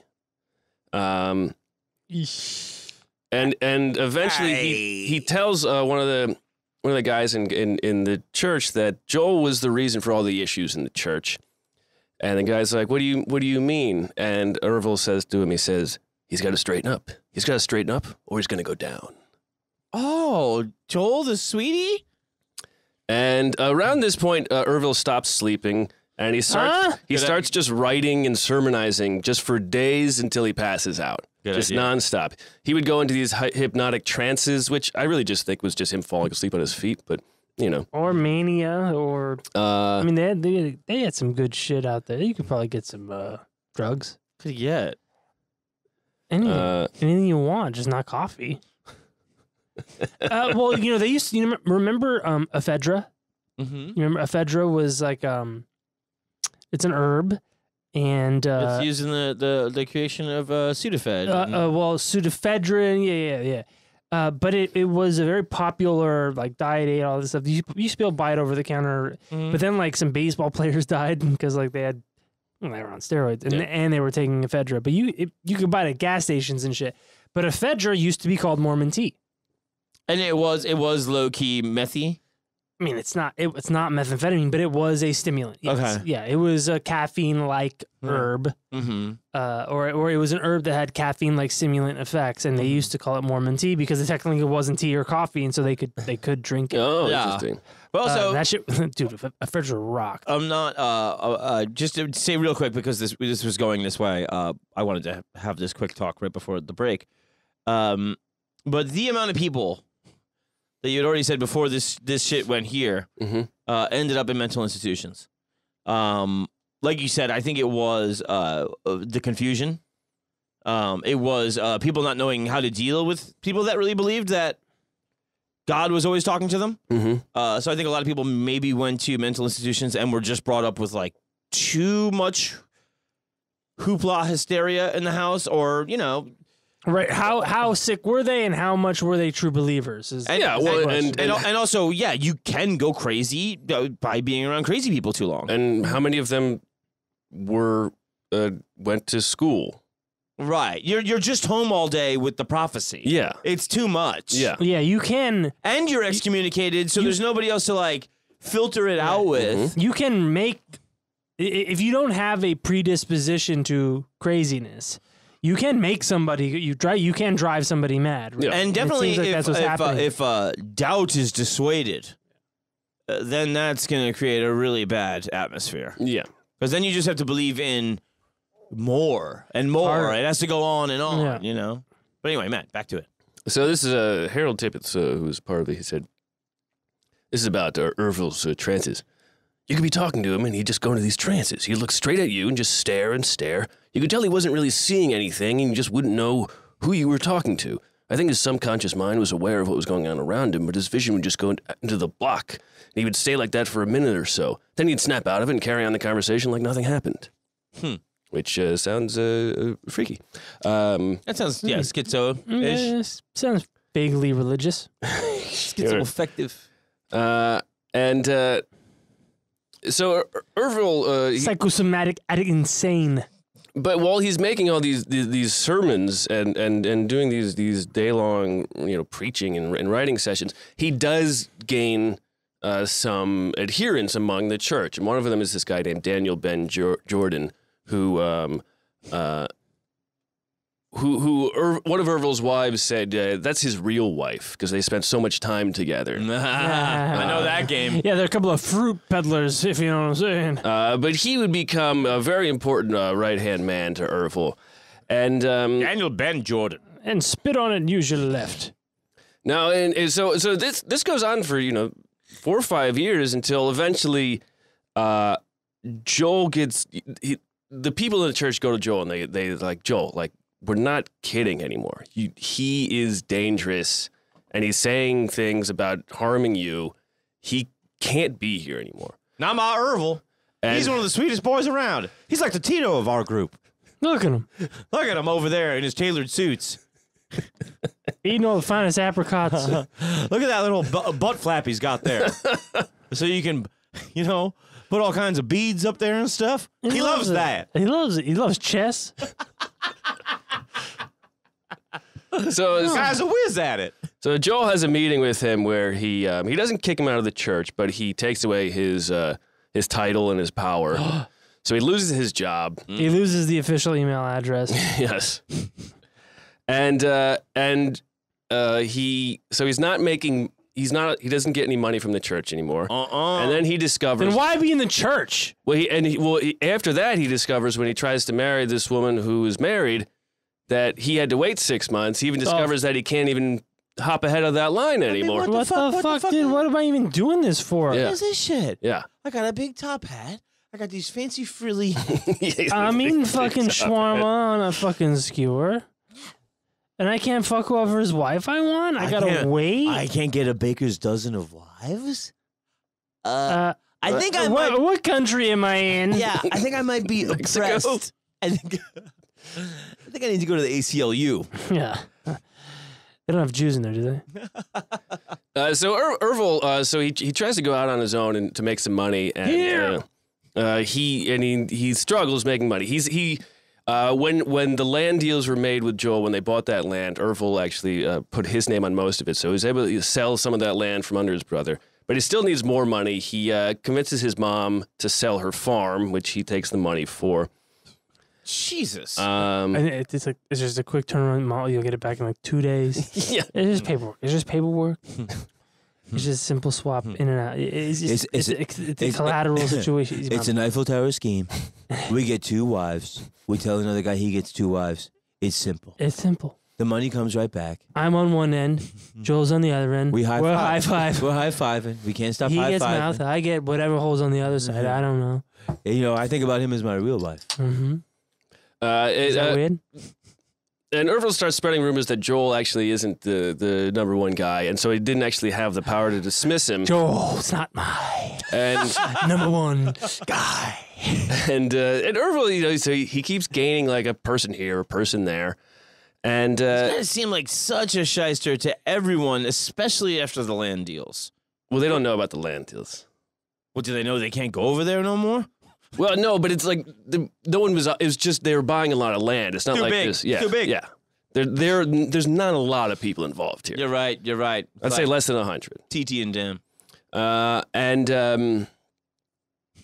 eventually, there's these rumors going around, and someone talking, and Ervil is telling multiple people that he is going to do something, and eventually someone finds like a murder list with Joel's name on it. Oh. And they tell somebody who tells Joel, one of Joel's wives is like, hey, so like, you're on the murder list. You know, us wives have been talking, yeah, as we do. And she tells Joel, and Joel says, Women be talking. he says, oh well. I guess I get murdered then. And he says to his wife, he says, well, I will be killed. Oh my God. And a month after his 49th birthday, 1972, Joel LeBaron is he's traveling from like one follower's house to another, and a couple of them they say, hey, can you help me tow my car from my house? Hey, can you help me kill you real quick? And he says, Sure, no problem. Yeah, I guess. pretty much. He says, sure. It's this vacant house, and and his son's in the car, and No. and his wife's in the car, and the guy Joel hooks up the cab and to tow the car, and then the next thing, the son's watching this, and he sees his dad and this guy then go into the vacant house, and the next thing he sees is window being smashed and his dad being beaten with a chair, and then he sees Daniel Ben Jordan walk past the car into the house, and he hears 2 gunshots. And then he sees Daniel Ben Jordan walk out of the house and that other guy hop out of a window and run. Good idea. So he waits a minute or two and he walks into the house and he finds his father, Joel, shot twice in the head. And his wife Dead on the ground. his wife is there too. Yeah, and his wife is in the car. And Daniel Ben Jordan and this other guy, they flee off in another car that was waiting nearby. Meanwhile, there's a church across the street who was they were having like a sermon or something, and people were standing going, A good old fashioned What's- cookout. something going on over there? And Daniel Ben Jordan walks up, he's like, everything. Just, No, There's a simple blood no. atonement. Yeah. Nothing that the Come good Lord didn't on. call Hey, for. what are you ladies wearing tonight? I mean, aside from the underwear. So a reward is then put out for information on 7 men, Ervil being one of them, Daniel Ben Jordan, one of the other ones. And because everybody in Joel's church is going, we know exactly who did this. Ervil, he surrenders to the police, and in 1973 he's sentenced to 12 years in prison. And then the next day, a higher court overturns his verdict, and he is released. Fuck off. What the fucking Hebrew National? What's going on? They answer to a higher authority, John. My God. What? What happened? So Scott Anderson, he said there's like various rumors, but he really believes it's as simple as the idea of mordida, which is a bribe. Yeah. Yeah, of course. Yeah. I I think it was anything highfalutin. A follower of Ervil's claimed to have raised $5,000 for his release, and maybe that was enough. That'll do it. Back then. And so Ervil is up to some With his tailored suits and that was Turkish delight. And that was his brother, remember? God damn, that's rough. He had those guys kill his brother, huh? Yeah. Couldn't do it himself. Fucking bitch. And Ervil back out, and he starts growing his church, which he calls Children of the Firstborn of the Lamb of God. Lamb of God. Yeah. And he even converts like a member to one of the guys in his group, or he had like a couple sons of one of the guys who was in Joel's church, and that guy had gone to the sons to be like, "Yeah, you guys, you're in a terrible place. Ervil's an evil man." And when he leaves the meeting, he's joined the church. They've convinced him. So there's a lot of people. I don't know what I don't know what that.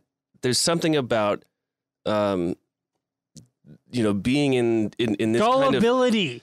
I know, but I think Belief some of and it's belonging. desperation. And the desperation to belong. Well, Yeah. but also, if you don't, are you next? You know what I'm saying? I don't think I don't necessarily think. You think it's that so-called big dick energy, don't you? Yeah, well, you know what? It's not all about how big the dick is. Yeah. D does not equal MC squared. Yeah, it's how you play Snake with it. Yeah, man. It's spooky action at a distance. BDE? Big Dick Ervil? But most of Joel's followers would join the other brother Verlan's church. Oh, the non-murderer Yeah. so far. And they would move to a place called Los Molinos in Baja California. Sick, dude. That means the windmill's full. And Ervil would start preaching on his own, and what he would do is by now he had multiple daughters who were in their mid-teens, and so he would marry them off to gain followers and to, because when you No, I understand. he's building. We watch Game of Thrones, dude. We get it. Yes, okay, but it's a stronger connection than a follower, right? You have people who are Betrothed. your family. Yes, Yeah, exactly. yeah, Yes. right. And Cum is thicker than blood, which is Oh my thicker than water. God. What? It is. I guess. Try it. Nut is thicker than water. I want to read this a little bit just to kind of emphasize. This is from Anderson again. There was the weapon that, when it came to cult leaders, was uniquely Ervil's, one that Charles Manson tried to fashion but never really had. Unlike Manson's family, Ervil's family was for real. Among those he dispatched to kill were his own flesh and blood sons. The young girls he gave over consolidated the support of his henchmen were his own flesh and blood daughters. The family tie gave Ervil's commands a far greater power than Manson could ever hope to achieve. Jesus Christ. So now he's going after his boys? No, he's using his kids. The soldiers. To get who? Wait and see. Name somebody, you know? Which is, we should also note that many or most of Ervil's wives did not enjoy the experience. What, fucking him? Oh, Moida? Well, especially a fucking him. Big Dick Ervil? That's not what I heard. He had multiple wives took their kids and ran off. He had... Dick's too big. We gotta get out of here. It's like Tremors. We're moving to Vietnam. It's too beaucoup. It's too beaucoup. No soul Ervil.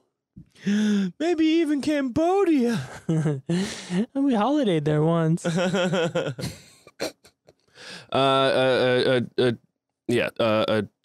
Two would eventually, I'll get to that. But three of them would run away. Two would spend long periods in mental institutions. Three others would end up in prison. Good dick make you go crazy. You know. No, it was not. We'll get to the dick. It was not good. We better. It was not good. With a name like Ervil, it better fucking have like a gnarl in it, like a willow bark. Think of that horns. Oh, a knot. It's got a knot, like a wood knot, and a thumbnail. Ew, no.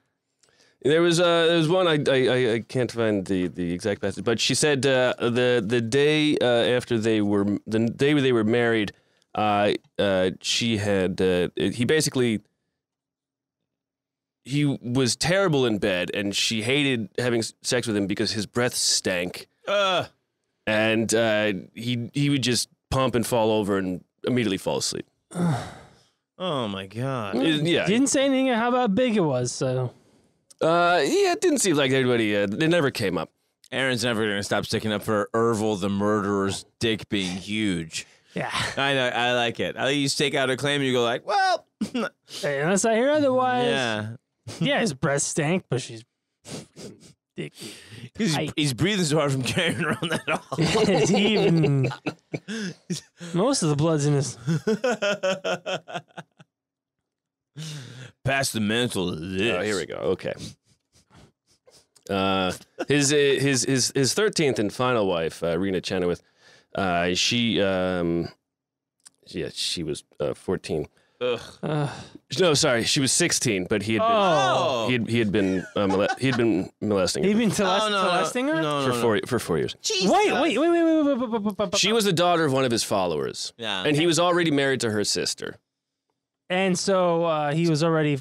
So one of his followers had one daughter who he married when she was like 16 or 17. The ripe old age. And then when the other 14 years later, when the other daughter was old enough, he married her.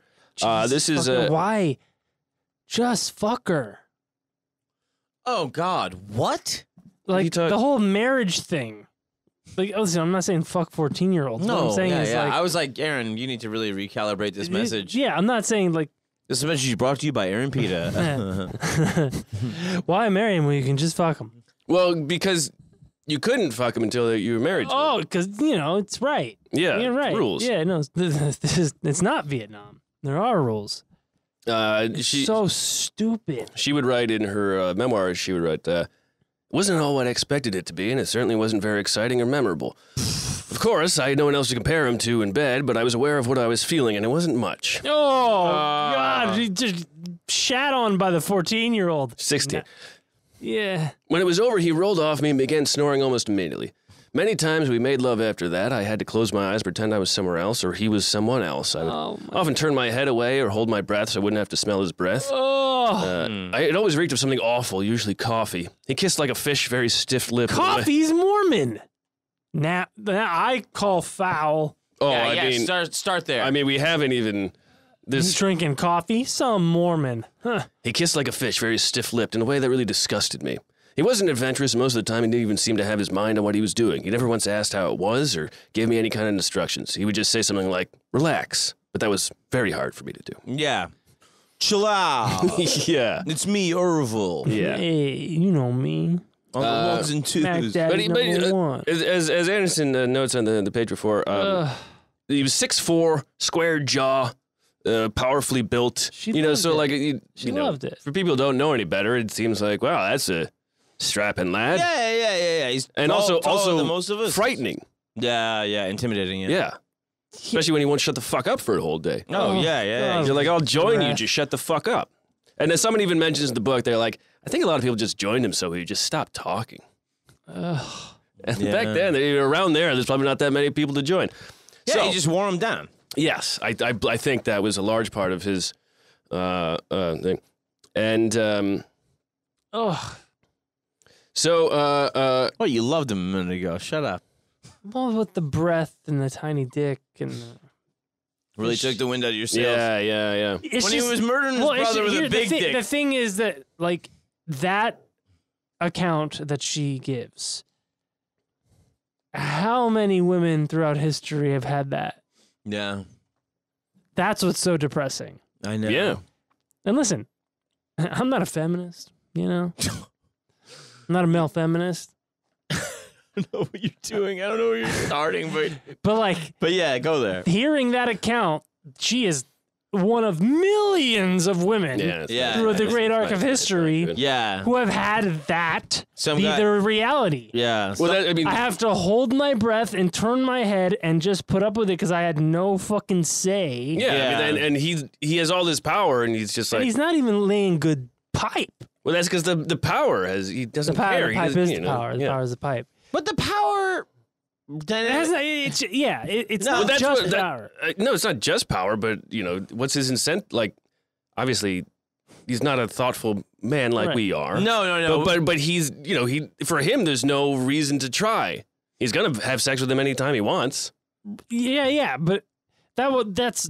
See, I'm not that's saying not it's my- good reasoning. I'm just saying, No, I'm no, guessing no. that's part of his reason. It was just that hearing her account It's and realizing that depressing. it's not unique, right. it's quite Yeah. the opposite of unique, just makes it, yeah. you know. You know, you can probably have like the equivalent in the day of like a flashlight with like a candle or something. Or like a Just do that and leave the poor lady out of it. If somebody gets talked about being like rolled off, they just rolled off me and like, they didn't care if I came. Like, you know, came, felt anything. yeah. Came. Even enjoyed. Came. It's his breath stank in him. Coffee and Anyway, fish. we won't get caught up on sexual acumen. Let's Yeah. keep- We still have some work to do here. Now, so Ervil, now he's out, but he constantly fears reprisal from the other church that has never threatened him. It's a large projection game for him at this point. Oh, his brother Joel's Yeah. sweet church. So Yeah. now Verlan's church. Oh yes. So he fears that they would do what he would do, which is murder. Are they like across the street from each other? Is it just They're not that far away, but they're in the similar area in just Mexico. competing churches in Yeah. Mexico? And What do the Mexicans think? No, aren't they in Utah now? no. Oh, they're still in Mexico, they're still in okay. Mexico. Yeah. And it'll become important later when they aren't. So he's going house to house. He's constantly on the run because he thinks that people are out to kill him, even though they've never acted like he has towards him. And It is such a prison of your own morality. oh my God, yeah, When you go like, I expect everyone to do what I would do. yeah. That's the Donald Trump prison. Oh, fucking Republican Everybody, Party it's just prison. going like the most ruthless thing I expect. You're all Right. groomers. Meanwhile, I'm grooming. Right. Yeah. Dude, every accusation is an admission. Yeah. Yeah. So while he's doing all this hiding, he finally gets down to one of his favorite pastimes, which is writing forever. and he writes one of his great manifestos called "Hour of Crisis, Day of Vengeance," which That was a good Die Hard movie. Yeah, yeah. You think maybe they'd be flipped because the day is longer, but logic is not really the strong suit. Anderson has it seems like he's read most of these manifestos, and he has a description of this is a description. Throughout his life, Ervil LeBaron seemed to operate on the premise that if he repeated something often enough, people would eventually come to believe and accept it. He also seemed convinced that this saturation technique, effective in holding the attention of audiences during his verbal assaults, could be carried over to his literary ones. The fact is, all the themes and ideas of Ervil's massive library of writings, numbering thousands of pages over the years, can be reduced to a few paragraphs. The tone varies, the threats becoming more explicit and specific over time, but the underpinning of it all, that the author is the Lord's prophet and that he is thoroughly peeved by the failures of others to recognize him as such, is repeated 1,000 times in 1,000 different ways. Read in small doses, a paragraph or two, Ervil's writings seem the work of a lucid, intelligent mind. Taken in total, they are the portrait of a man erratically weaving along the frontier of madness, given to alternate bursts of inspiration and incoherence, pulled by the dueling manias of self-grandeur and paranoia. Yeah. Jesus fucking Christ. But it Really is enjoy that paragraph. an entirely astute takedown of mind changing. Yeah, I mean, you can say the same thing about like Ted Kaczynski's writings, right? You could say it about advertising. Yeah, They just wear you down. yeah, And you just go like, Or, not to, if you tell a lie so big that no one would ever believe it. yeah, It could yeah. even fucking Napoleon, goddamn, what was the thing? Dynamite. Think and Grow Rich. That whole shit. Where it's just like, you go like, it's like, if you believe that you can do the shit. And What does it have to do with Napoleon? wasn't his name Napoleon something? The guy that wrote Think and Grow Rich? Oh, I don't know. It was, early, Yeah. like 20s, I get you. one of the first Yeah. think. Power positive thinking shit. Yeah, power positive thing. And, but it was just like, he would throw out first of all, all caps. And then the modern equivalent of that is the guy that throws in cursing MF Doom, all caps. that they had the documentary on. Cursing? Yeah. He would throw in fuck all the time just to wake people up and like make people pay attention. Not Tony Robbins. Yeah, Tony Robbins. Yeah. He was doing the all caps equivalent of that with speech Yeah. by just throwing in fuck and just saying like, see, if you can do that, you don't need to fucking, and like, it just keeps people like on their feet. Yeah. But yeah, in speech and in fucking in text, they just do this thing where they fucking yell at you. Yeah. And they're saying the next thing, but like you definitely can distill that book down to just believe in yourself, like which is like a 1-page prayer. Right. You know what I mean? Yeah. It's just it's a huge. But it's like a self-hypnosis thing, and like, there's this weird thing about human psychology where that, like, 1 page isn't enough to get it through your thick fucking skull. Well, it isn't enough for the writer to describe it well. And sometimes, there's a weird thing about us is that we reward madness. Well, yeah, because usually it means there's numbers. Or just like you want it bad, you really want something bad enough that you're crazy enough to do it, we reward you for it. Like, you shouldn't want to be president. Yeah, for sure. But the people that want it get it, and like, you shouldn't want it. But also Right. people that are just like, we're lucky that we, have a society where we go like, oh, well, this person doesn't. We live in a society. This person doesn't believe this at all, so you can listen to them, and then you can be like, okay, well, I'll vault my opinions back and forth and blah, blah, blah. But back then, you were just out in the middle of fucking nowhere with anybody. So Right. mainly, it was still people just looking at... And it's one family. You have to choose from 2 brothers in one family. Who's the strongest? And you go like, well, it the turns guy that out... did 200 push-ups. It turns in the road. It turns out it might be this most ruthless guy with the most willingness to kill people. Like, what is the difference of that of like anything? Like, that's Genghis Khan all over again. You know what I mean? Like, Genghis Khan let you practice whatever religion you wanted, though. yeah, the religion of fucking him and giving him sons. Oh, no. No, you're right. He did allow for freedom of religion, though. Sure. He did. Yeah. And protecting his seed. Go on, Matt. What's more important than seeds, dude? Don't look at me. I have a bunch of kids. Can we take a break? Matt, is that okay? Yeah, Can we take yeah, a break? we'll be right So I can back. pee and Yeah, you want to dump some Jerk. seed in the toilet, of course. Yeah, man. Not in the upper deck. Folks, we'll be right back. Why not?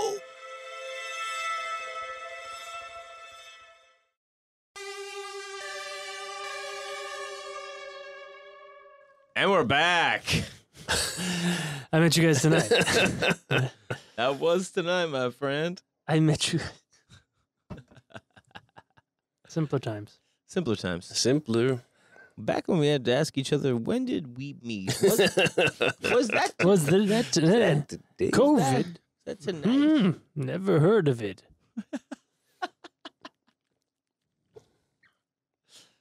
Okay, so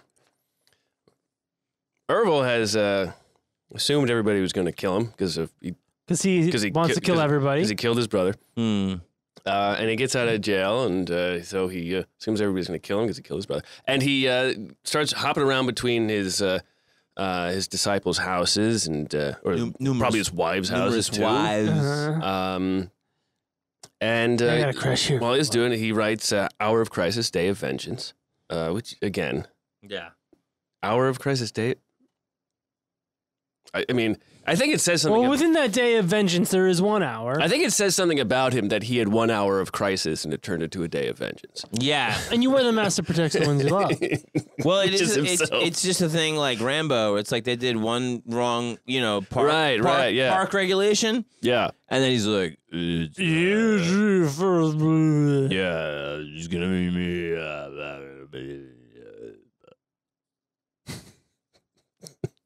So eat things that make a man puke. So Verlaine has his Cruz, sissies. his church is largely located in Los Molinos. And so Ervil says, well, I think we know what we need to do. Shit. Verlaine, he thinks he's the one true prophet. There's been a few now. Right. Well, Ervil believes he is. And the thing I don't quite understand is that, my belief is that Ervil wants more people in his church. And he believes that if he kills Verlaine, then he will get more people. Then people will come over to him. We'll have no other church to go to. And it's the... Does that seem like prophet type shit? Profit, yeah. If you're the only one... Preacher in sneakers. If you're the only one left, then who are they going to follow, right? It's all profit. And... I'm the first person who's ever made that connection. I know, that was interesting. Yeah, that was really good. And so on December 20th, so there's these rumors going around, and Ervil's... And someone goes to one of Ervil's wives' house. Oh, dude. And when she goes to goes to the supermarket, he starts like rummaging The through supermarket? Yeah. They got a supermarket out there? No, I'm sorry. I believe, so one of his wives at the time was in San Diego.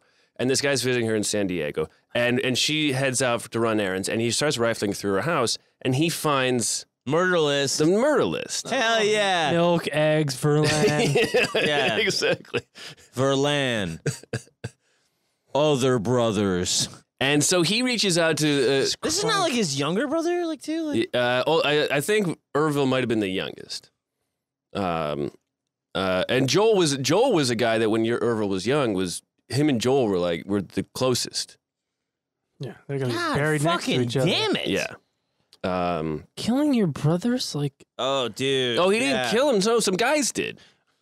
God did. Yeah. All of it, really. Yeah. Well, he shouldn't have said that he was the one true. But what God said it. And meanwhile, as all this happened, like the dad, there was no one was like, oh yeah, the dad gave it. I don't even know if there's anything in the book where like it says, Ervil says, Dad gave it to me. He just goes, no, I'm the one.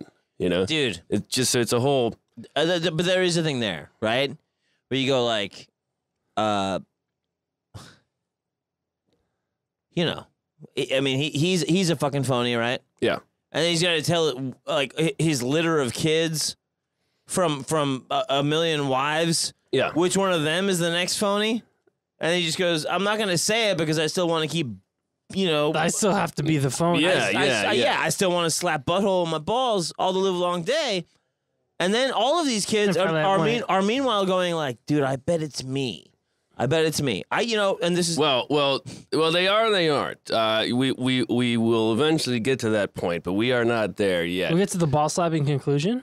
No, not yet. next time on Profiles, the ball slapping conclusion. Same ball slapping time, same ball slapping channel. Same ball slapping place, which is the back of your ass. Oh, God. Well, I guess I'll take this anal beads and KY jelly back down to the Batcave, sir. This chessboard and... I guess we'll have to figure out another way to send signals directly to your prostate as to which rook the knight should take, I guess, Master Wayne. And Ervil believes that by removing another fallen prophet, the followers will come to their senses. And he chooses his next site for this cleansing, and it is... a cleansing? It is Los Molinos. And so the person rummaging through the woman's house finds this info, and I believe they even find that it's going to be... It's at the Watergate Pueblo. So it's going to be for land. And... Oh, they have like a date and everything? Yeah. It's like a murder plan. Yeah, it's a murder plan. They need to do something to do it right. It's December 26th. That's the murder date. Oh, no. But Boxing Day? St. Stephen's Day, please. Yeah. My apologies. I don't know about fucking any of that Commonwealth bullshit. Let me see. Yeah, we'll get fucking Catholic and figure out St. Stephen's Day, you dumb fuck. St. Stephen, what the fuck is It's just a day in Ireland after Christmas where everybody gets fully housed. Oh, people in Ireland getting drunk? How original. No, Aaron. Properly. It's a proper day. Proper. We're getting fully housed. And there was a nearby priest who was told that tell the community that something. Tell the community. Oh, Meow. Forget Cerebro. But he doesn't get that notice until late. Oh, Verlan? No, this priest nearby, or who's near Los Molinos. He doesn't get the info until it's late in the day, and it's supposed to be another community he's not near, and he's like, okay, I'll deal with it tomorrow. It doesn't say exactly when they're going to be killed. It just says that there will be blood. But on December 26, 1974, the members of Ervil's group who lived in Los Molinos, there's a guy in 1974 named Ervil. Yeah. Wait, it was 74 by now? Yeah. We've been to the moon and back. I followed Ervil. There's been a terrestrial heaven. Right. The spaceships. The spaceships have come and went. Yeah, Wesley. And these guys are in Mexico fighting each other over fucking parishioners. And meanwhile, they have no idea over the border celestial heaven is happening. You know, you got the Dukes of Hazzard. You got the fucking General Lee. Taco Bell is fucking serving up outside the bun. And the ceviche is fresh if you've ever had it. Yeah. There's about 200 people in Los Molinos, and some of them were Ervil's followers. A town of 200 people? Yeah, and they the Ervil's followers, like the people who live there, they knew that okay, Ervil's followers, like we feel like they're up to no good, but they come in on December 26th. They come in and they don't cause any problems. They just come into town and they just start they drive in and they just move some stuff out of their houses and then they leave without any incident. Like a bunch of them showed up and like moved stuff out of their houses and left without any incident. And so some people living there are going, okay, maybe they're actually getting out of here. That'd be nice. Yeah. And they're going to all those day after Christmas sales at Circuit City and shit. Yeah, so at 5:30, 2 carloads leave. Which is half of the town. Oh, and so the letter to that priest was said Colonial LeBaron was going to be attacked, not Los Molinos. And so the guy who's near Los Molinos is like, okay, well, I'll tell him tomorrow. Mm-hmm. And that night, December 26th, a few of Ervil's followers, a couple of carloads of them, drive up to the hills above Los Molinos, because it's kind of surrounded by a couple of of hills. One of them sneaks into town and lights fire to a building. A bunch of the town people go to the well, start fighting the fire, and they're actually doing a pretty good job of fighting the fire. And a couple of kids, they climb this tall building there that hasn't been finished to go, like, to watch people fight this fire. Smart. And then all of a sudden, as people are fighting this fire from the hillside, and one of the mothers had brought her kids and put them on the hillside and said, "Hey, watch, you're going to see some fireworks." And the people on the hillside then started firing into the town and shooting at the people putting out the fire. What the fuck? And eventually, like, the people in the town, they figure out what's happening. Ervil. And the cheer went up. And Verlan, he's in Nicaragua right now. What the fuck is he doing there? Well, he Got him left for fucking right-handed pitches. Yeah. He's got the cocaine. No, he left town. He left town to do either some proselytizing or just raise some money or something. Yeah. Fucking chopping it up. Chopping it up big time. He's never gonna stop talking. And his family. I gotta keep up with my brother, man. This guy's writing 24 hours a day, 7 days a week. I gotta have some up. I gotta get the upper hand. I met you guys tonight, right? And his wife's in town, who's in this town. Which one? I don't know, but one of his wives who's in town, she realizes what's going on. She takes the kids, they run out of the house, they hide in the irrigation ditch. No one, none of the Ervil folks ever. Nobody ever gets find them. chopped up. But the Ervil folks, they fire and they're shooting people in town, and they hit a 16-year-old kid, and they hit a couple people, and they just wounded a couple people, and then they drive into the town and start firebombing houses. They start taking like Molotov cocktails and lighting the houses on fire. And these people, they don't drink. One of them finds the 16-year-old kid who's wounded, shoots him in the chest with a shotgun, kills him. Jesus fucking Christ. Because, Jesus Christ. Yeah. Yeah. They start going through the houses, shooting into the houses. They kill another kid who had just woken up and was like, "What's going on?" He walks into his living room. Don't ask questions. Are these even all definitely followers of Verlaine, or just like maybe, probably? Probably. Okay. Do you think the Mexicans at this point would be like, there goes the fucking neighborhood? I mean, some of these people come No, but in. some of these people are Mexican. Like even Ervil's first four wives were Mexican. Yeah, then he was like, I need to get some. Mix it up. This is Mix it up. They go to like Verlaine's. They burn down Verlaine's house, but his family had already fled. But they're just kind of shooting anything that moves. A lot of people, they play dead, and so they survive. But there's over 10 wounded and 2 killed. Oh God, yeah. This is Raul Perez who survived. This is what he said. He said, "I remember everything from that night because I was a witness. I remember one woman was 78 years old. I remember when they shot her. I remember her because she was old and small. I remember how the mothers ran with their children for safety, carrying them in the dark. I remember when 2 boys were dead and how the mothers suffered. I remember everything from that night, but I don't want to remember anymore because our mothers, our wives, our daughters, our sons suffered too much. I don't want more suffering. No more." Jesus Christ. And now, of course, Ervil's not there shooting the guns.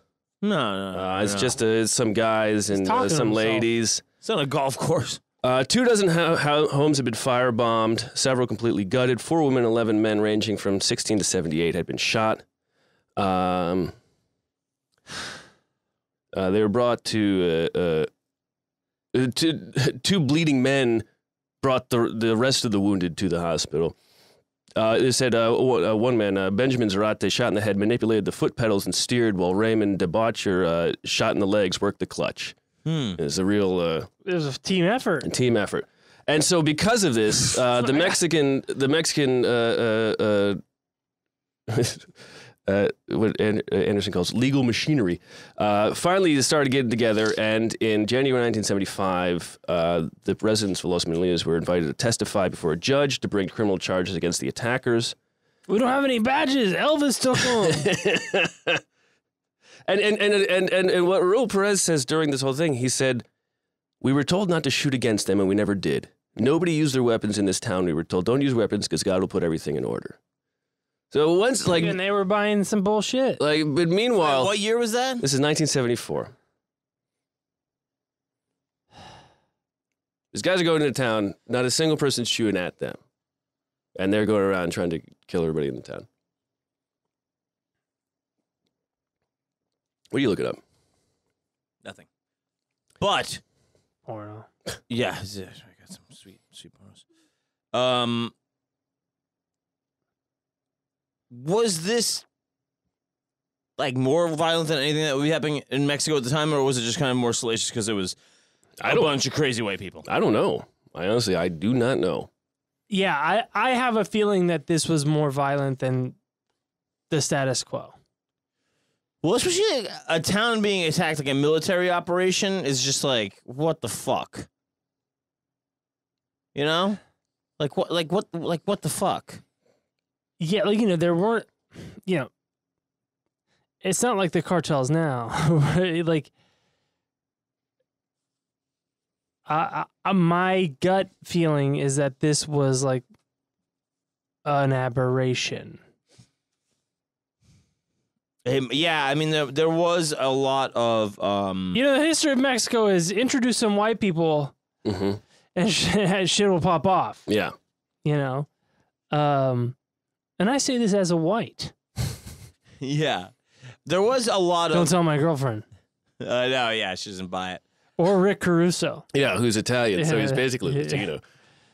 Dude, That was what the thing fuck? that happened. I know, I heard about that. Yeah, there's been a lot of things in... well, we talked about it even in Colonia Dignidad. Yes. Mm-hmm. The thing of look the other way. There's some white people doing some culty shit here. Shut the fuck up, and you'll get your money. Yes, there is, you know, a history, you know, even within The United States. Yeah, and like in Central and South America, there is still a skin color caste system. Yeah. Where, you know, the whites in Rio de Janeiro have a better station than the darker skinned people in the favelas. Like, yeah. And so, And there'll be still like very, very like rude slurs leveled against people that are darker. absolutely, there is, you know, it's skin color racism is not just a European thing. I mean, it certainly has the monopoly on it. But no, for sure. But also, yeah, I mean, you know, South American racism, we always say is just, you know, the same and is as absurd as inter-Scandinavia superiority complexes. Yeah. Inter-Asian racism. Yeah. There's the residents are asked to testify about what happened to them, and in their wisdom, the court that they're testifying in has them just they're all standing outside the court after they testify. Smart. And as they're doing this, Holding targets on their forehead. Raul Rios approaches them, and he's not the brightest of the Ervil followers, and but he was a real bastard apparently. And as he approaches them, he pulls out a shotgun to this group of people. He points it at them, and just as he's about to fire it, he trips. And the first shot hits the ground, and then he regains his balance, and he pulls the bolt back, and he loads another shell. While they're like screaming and running, he raises the gun, and he pulls the trigger, and this time nothing happens because he didn't pull the bolt back far enough. Pussy. Then in frustration, he takes the shotgun, and he throws it to the ground, and he runs off. And as they chase after, he pulls out a gun and turns around and aims it to shoot at them. And as he does this, he runs his arm into a telephone pole by accident, and it knocks the gun from his hand. Oh, what not the good. fuck is going on? And he spent 5 months in prison, which seems like 5 months. probably not enough to really... Sounds like a guy who might hang himself with his own bandages. To kill a crowd of witnesses? Yeah. 5 months. Yeah. Yeah, that'll do it. Yeah. So there's two little things before, and you know I should say about Ervil at this point. When they went to the town to shoot all those people, he had left for the United States, and he was no longer in Mexico. Smart. And so Where'd he go? So In the early 70s or late 80s, there's this family called the Chenoweths that had joined him. Early 70s or late 80s? No, late 60s. I'm sorry. Late 60s, early 70s? Yeah. And there's this family of Chenoweths. His last those sisters that he married. Yeah, I remember one of you them was a saying that. Chenoweth. Yeah. The last one was Rena Chenoweth. And I'll read about their Kristen Chenoweth, first the night Broadway sleeping together. Oh,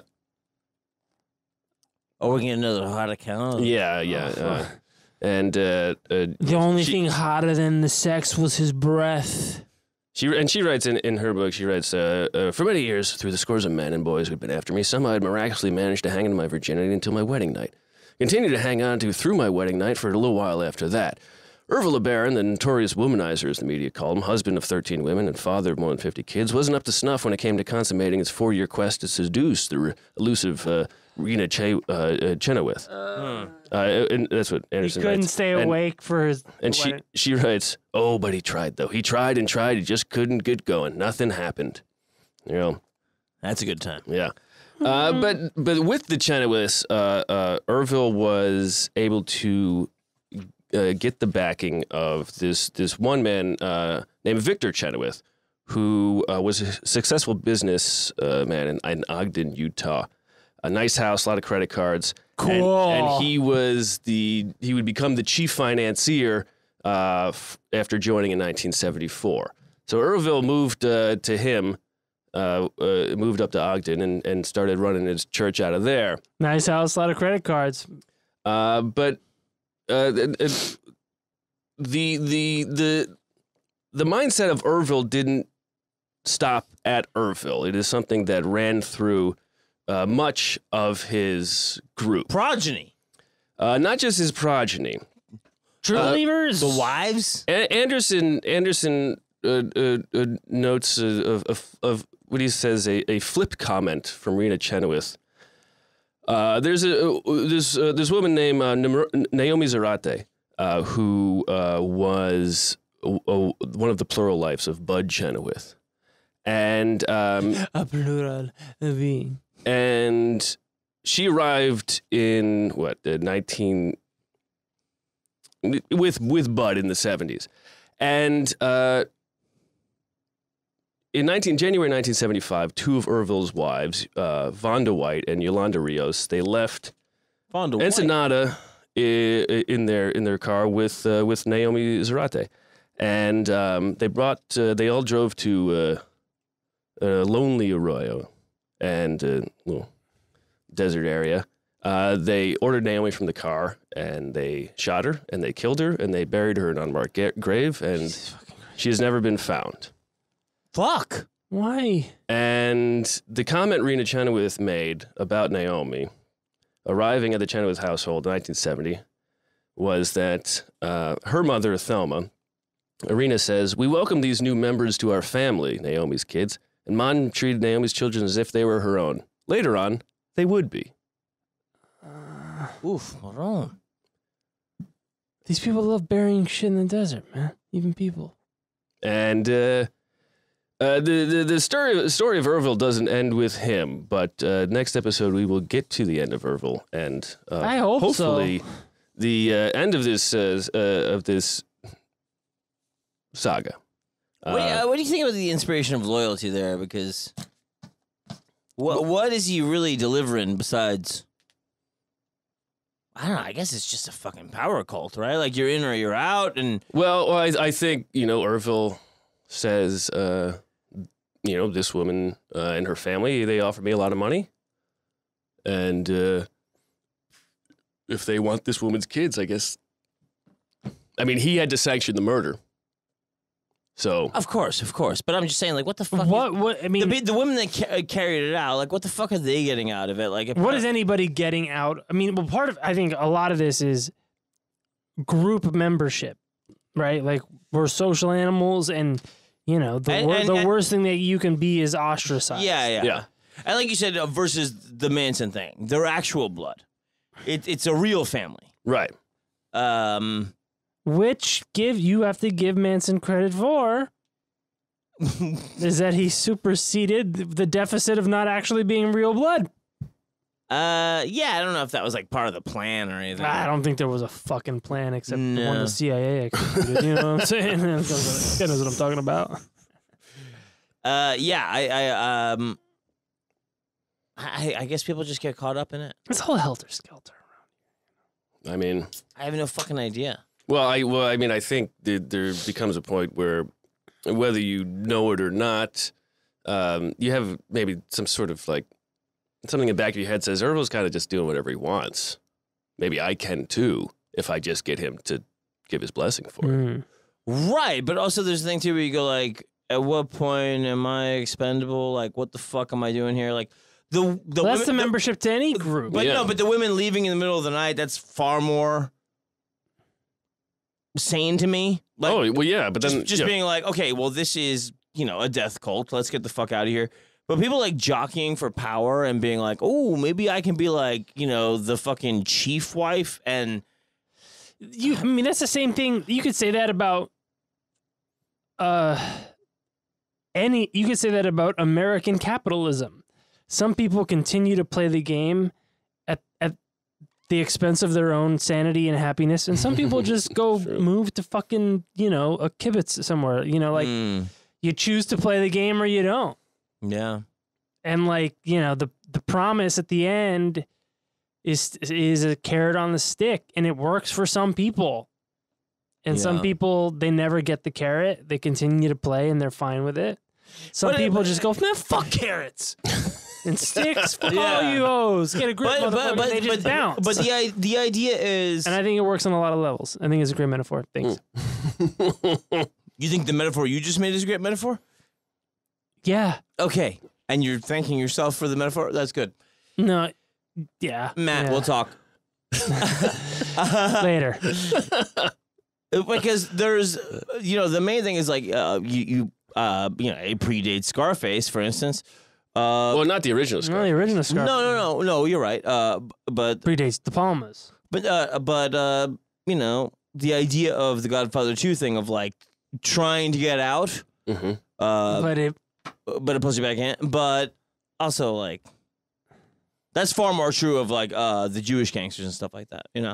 Where they go like, okay, I got a bunch of like, bodies in my backyard, but like my kids are just like gonna be bankers and they don't know shit about it. Like there's this idea of like wanting to get out of it. Right. And that to me is a much more matriarch idea about being like, okay, well, what is the end plan? Like, what's the end of the road? Because it's far more a male thing to be like, I'm just the boss forever, and then they eventually come in with machine guns, and I say hello to my little friend. Like women going along with like the suicide pact of this pluralist guy who just keeps taking out his spiritual enemies who also don't use guns. Right. You don't hear anything about his brothers, like people taking arms against them. Right. Their paranoia about them acting like they do is completely unwarranted and never happens so far in the story.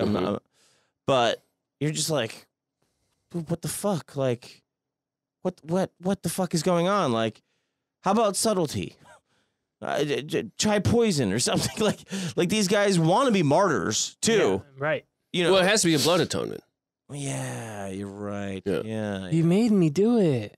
I mean, I think for some of the women, their power comes from being the head of the household or having kids to raise. Yeah, being attached They to. they have to have some use in the household because none of them up until this point are holding down actual real jobs. Yeah. There's no, they're not making a lot of money. They're all living off the land. It's not a great life. It's not easy to leave. You have to flee in the middle of the night, and it's like doesn't mean. And then what? There's not a working car Sure. necessarily, right? Yeah. So There's the prophecy of the hitchhiking truck. yeah, but it's like okay, so you can try to get out, but if you don't, then you're dying. Right. And what are you going to go do? And it's the thing too. Maybe you make the best of it while you can, hoping that there's a moment where and then maybe you get They're also- corrupted in the act of being there. they're also definitely tempted for their specific kids Oh yeah, to be the inheritor of the mantle. which will never get named. Right, and that's the brilliance of that system is that, we'll just balkanize the women.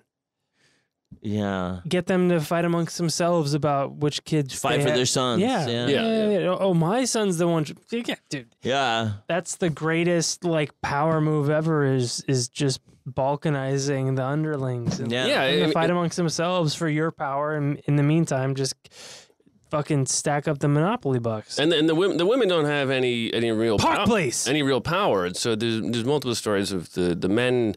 If the women aren't acting like the men won't talk to them for a year or something, or they'll insult them in front of everybody else. And so not only are the women now being cast down, but now you assume their children probably are too, or maybe their children will be taken, will be convinced to leave their mother. And so all of a sudden the mother now has no kids, isn't liked by anybody in this giant family she's in. Yes. So then she ages out of reproductive age. Right. But also there's the thing of in the age of and we're talking about the 70s.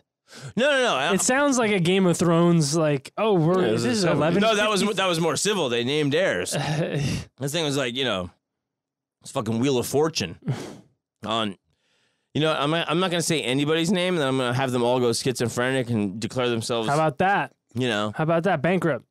But in the RSTLNE, that's all you got, man. Figure the rest out yourself. Like I was saying, when there was the suffrage, a lot of the the sister wives came out and they would advocate to vote, and they would also advocate for the right of being sister wives, because they were saying, we actually kind of control the man more as a little bit of a hen house. Right. There's an argument to be made for that. There is, and that's very much the argument that's sort of made a little bit with the Big Love Show and stuff, when they kind of talked about the modern version of what a polygamist marriage would be like. Right. It's just that over the arc of history, when the resources are overwhelmingly controlled by the man, that has not been the case. Right. But I think if there were a modern I'm agreeing with you. Yeah. It's a lot. It's a lot harder for a man to control 3 women. Yes, and especially if it's. One person in general can pit 3 people against each other very easily by whispering in their ears. Well, I think in this scenario, it's built to control them easily. Yeah. No. And this it's very much the opposite of what I'm saying. Yeah. In this, it's pretty much a death cult. It's It's a thing of if you remove hysterical religion from the equation, having how about this? Keep hysterical religion in the equation, and just remove actually removing people. Because once people get removed, you don't want to be. Right. So where are you going to go? Right. Close to Ervil in his stinky breath. Just turn the other cheek, like Jesus said, so you don't have to smelleth the stinky breath. Yeah. You're in survival mode now. Yeah. You know that he's taken out 2 brothers, wives he disagrees. It's over. Like the whole thing is, just don't get on the bad side of Ervil. It is the thing with being in a house with an abusive dad or whatever. The thing of just keep him happy. Just keep him happy. Yeah, that sort of thing. But with far higher stakes and lots more people involved, which is now going to create everybody working on a level where it's okay, do they suck? Fuck, do they? I don't know. Shit, should they be the next sacrificial lamb? All of that stuff. To protect my kids. Just kill the guy. Right. That's kind of the thing. Fucking Stalin. Just kill. He's afraid of you. Kill him. Yeah. Just stop him. Yeah. Everyone's just so fucking caught up. Yeah. All you got to do is kill the guy. No, it's that simple. I mean, it is. Yeah, but because they do it all the time. They always kill. Those guys always kill the guy. Yeah, but it's not the easiest ask of somebody to go kill somebody. I think the history was particularly not in that religion. No, I mean just in general. In I general, think if you asked, if killing somebody is hard. I agree with you. Yes, it is against. It's a hard ask. It's a hard ask, but given context determines how hard it is, right? People have been killing people for as long as people have been making people. Yeah. Sure. You know what? Sure, they have. No, Yeah, I know, but it was doesn't make it any easier. it was much more streamlined in ancient Rome for some reason, wasn't it? What? Just taking out the chief. No. Dude, the average length of a Caesar's rule was like 19 months. Yeah, it was. They would. Yeah, just, but who was doing that? Who was killing the guy? Usually some sort of soldier or guard. oh no, no, family be involved, Senate be involved. There was just a thing of like horse. It was just a thing of like, listen, if we all agree he's going down the wrong path, That is far too simplistic. To be like, well, it was so like Well, it's just been obviously easily because- done. It's been obviously easily because done they over the didn't- years. No, obviously, you're right because it doesn't happen that often. Yeah, and when they did it, it was incredibly destructive. But it's also incredibly destructive to let those people keep doing their thing. I know, but that's why clearly murder is not the easiest thing. well, yeah, and they But also for those people, it is. They have to be driven to the point of it. Right. So this But- is but the point. The these- point we're these- making is these why is people- it so Because he's not.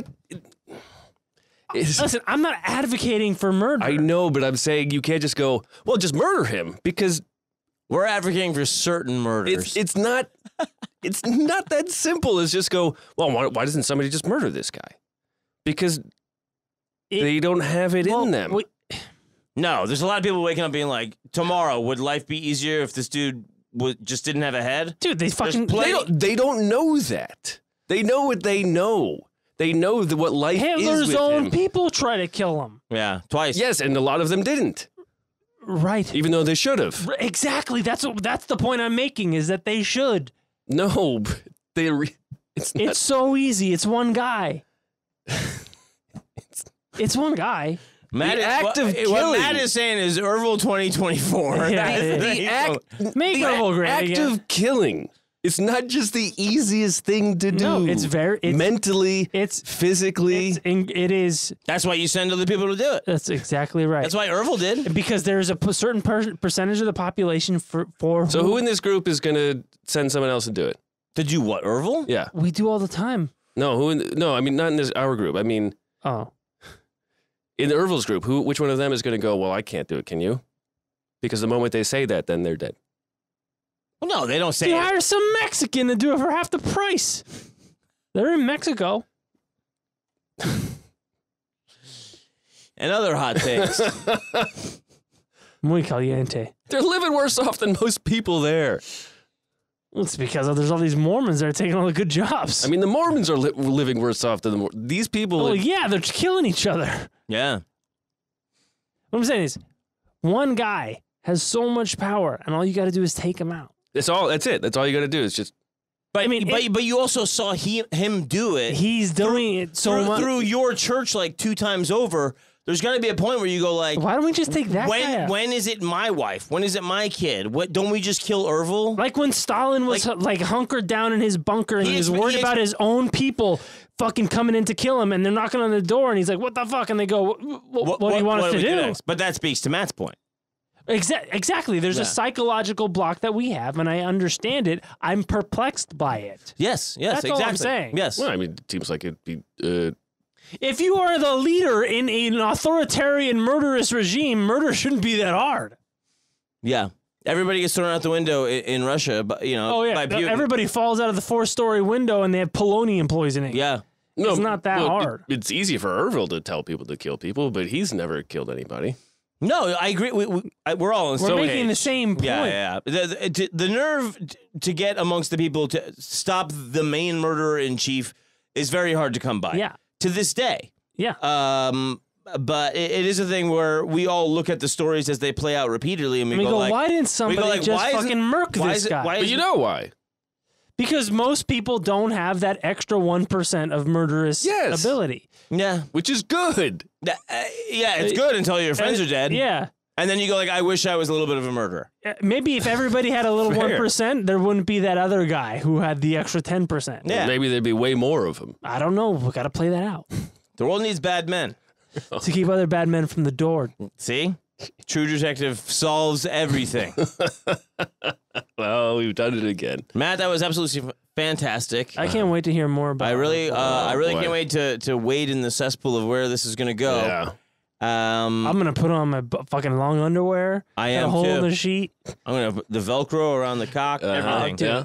Balls. Slapping against Uranus, which is the planet I'll get when I die. I agree. The volcano. I don't know, The volcano. Testicular is one of the. Testicular heaven, Testicular. where you rule your own volcano. Fellas, I love you. I'm going to say goodnight. My name is John Fahey. I'm Aaron Pita. Episode. Good night, everybody. We love you. Mr. Ed kills Mr. Hand.